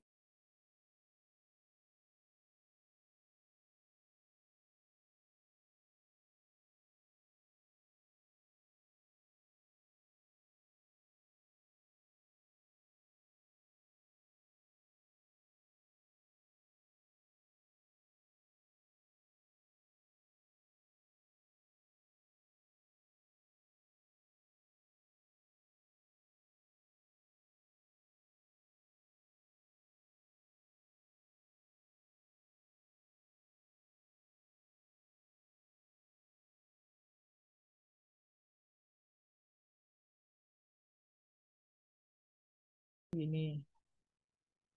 Wah, nggak tahu. Apa? Resolusi. Coba lihat judulnya apa? Tutupan. Perubahan Perkotaan. Lah, oh gara-gara gempa Sulawesi. Ada kok kita jurnal kemarin tuh. Yang terpenting di PP itu udah pakai jurnal kan waktu itu. Nah, kita juga udah pakai ini flowchart. Nah, ini ya. Tuh, ada loh semua. Coba buka ini. Nah, ini dah. Kita masukin aja itu frame. Yang ini bukan yang ODV-nya kita. Belum banget Iya. warna-warni. Kamu bawa laptopmu kan? Bawa. Bisa kan masukin? Bisa kan? Tuh kan. Itu apa namanya? Gelombang. Tapi sesuai data kan itu? Orang itu data ini. Udah. Ini bandnya. Kita tinggal nyari nggak sih? Kita pakai. Ini RGB nih.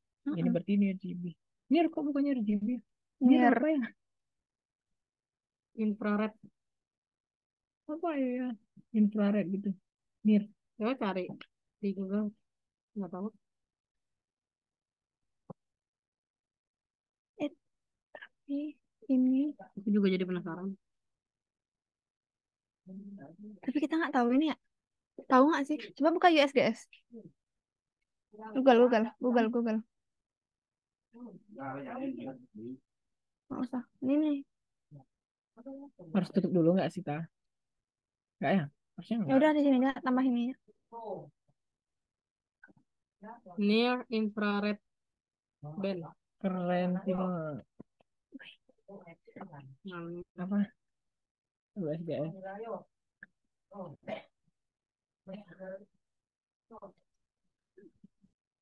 Kemarin kita downloadnya, tapi yang gelombang. Tapi kan kita downloadnya ini frame.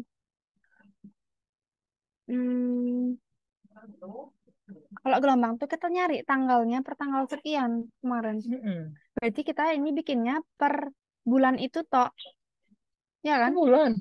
Ini kemarin kita berapa bulan? Ke bulan. Agustus. Iya, dia orang sebulan kalau dekat-dekat. Bisa tuh nggak perlu lagi harusnya. Di mana kamu ngambil? Enggak, bukan di USGS. Begini ngambil kemarin. Ini apa sih namanya? Copernicus. Coba.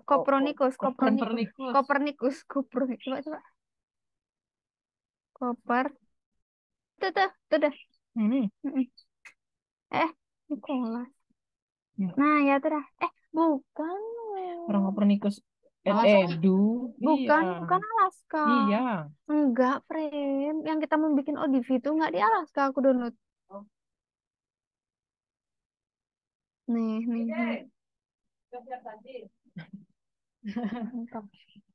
Ini kantin. Ini nggak sih? Enggak. Coba yang di copernicus.co.com.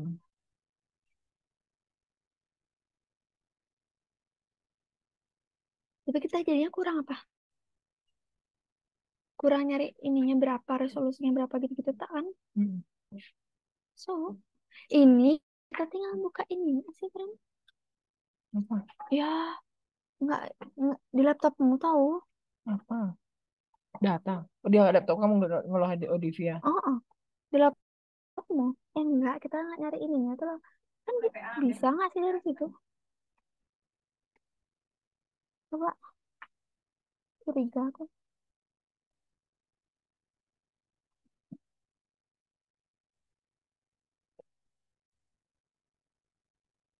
Ambil dulu. Ini yang mana? Ini Emang gak ada bakaran? Enggak. Ada.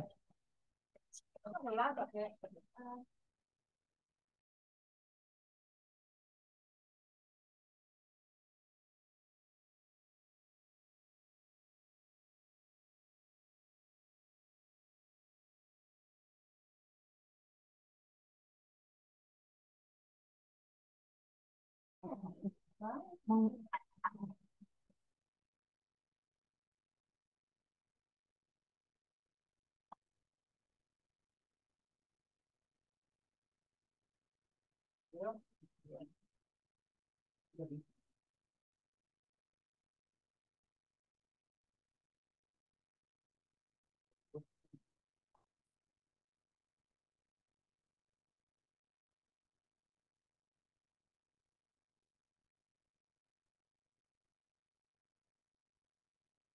Oh, kamu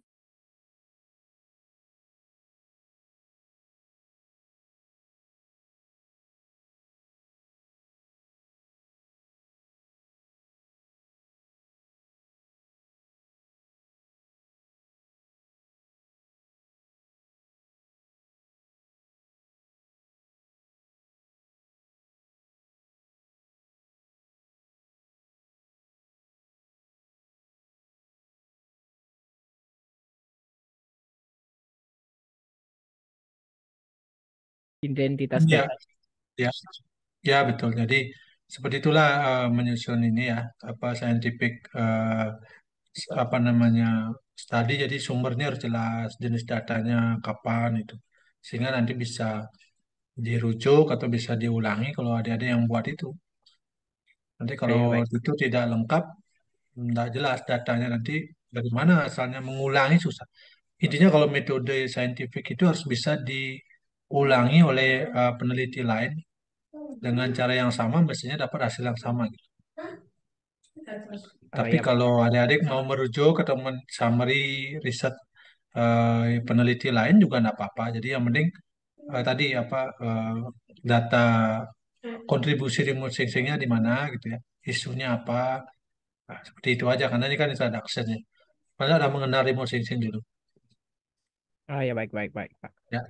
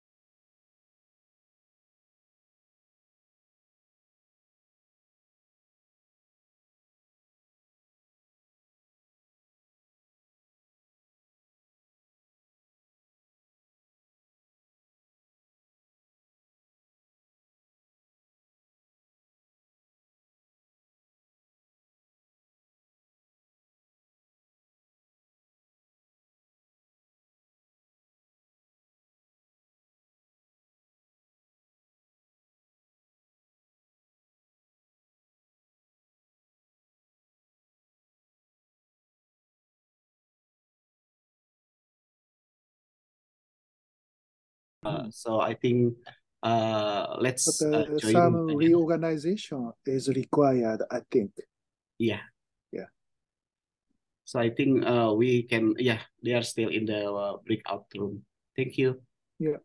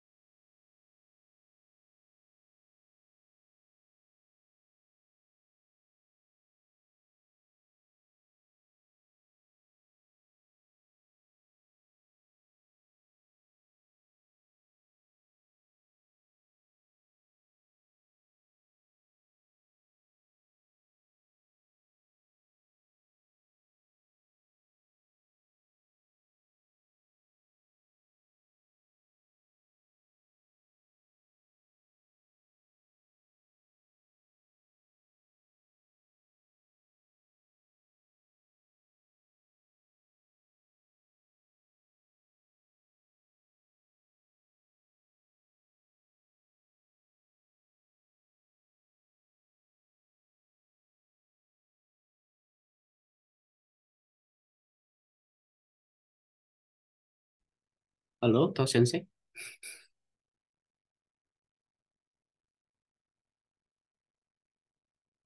Hello.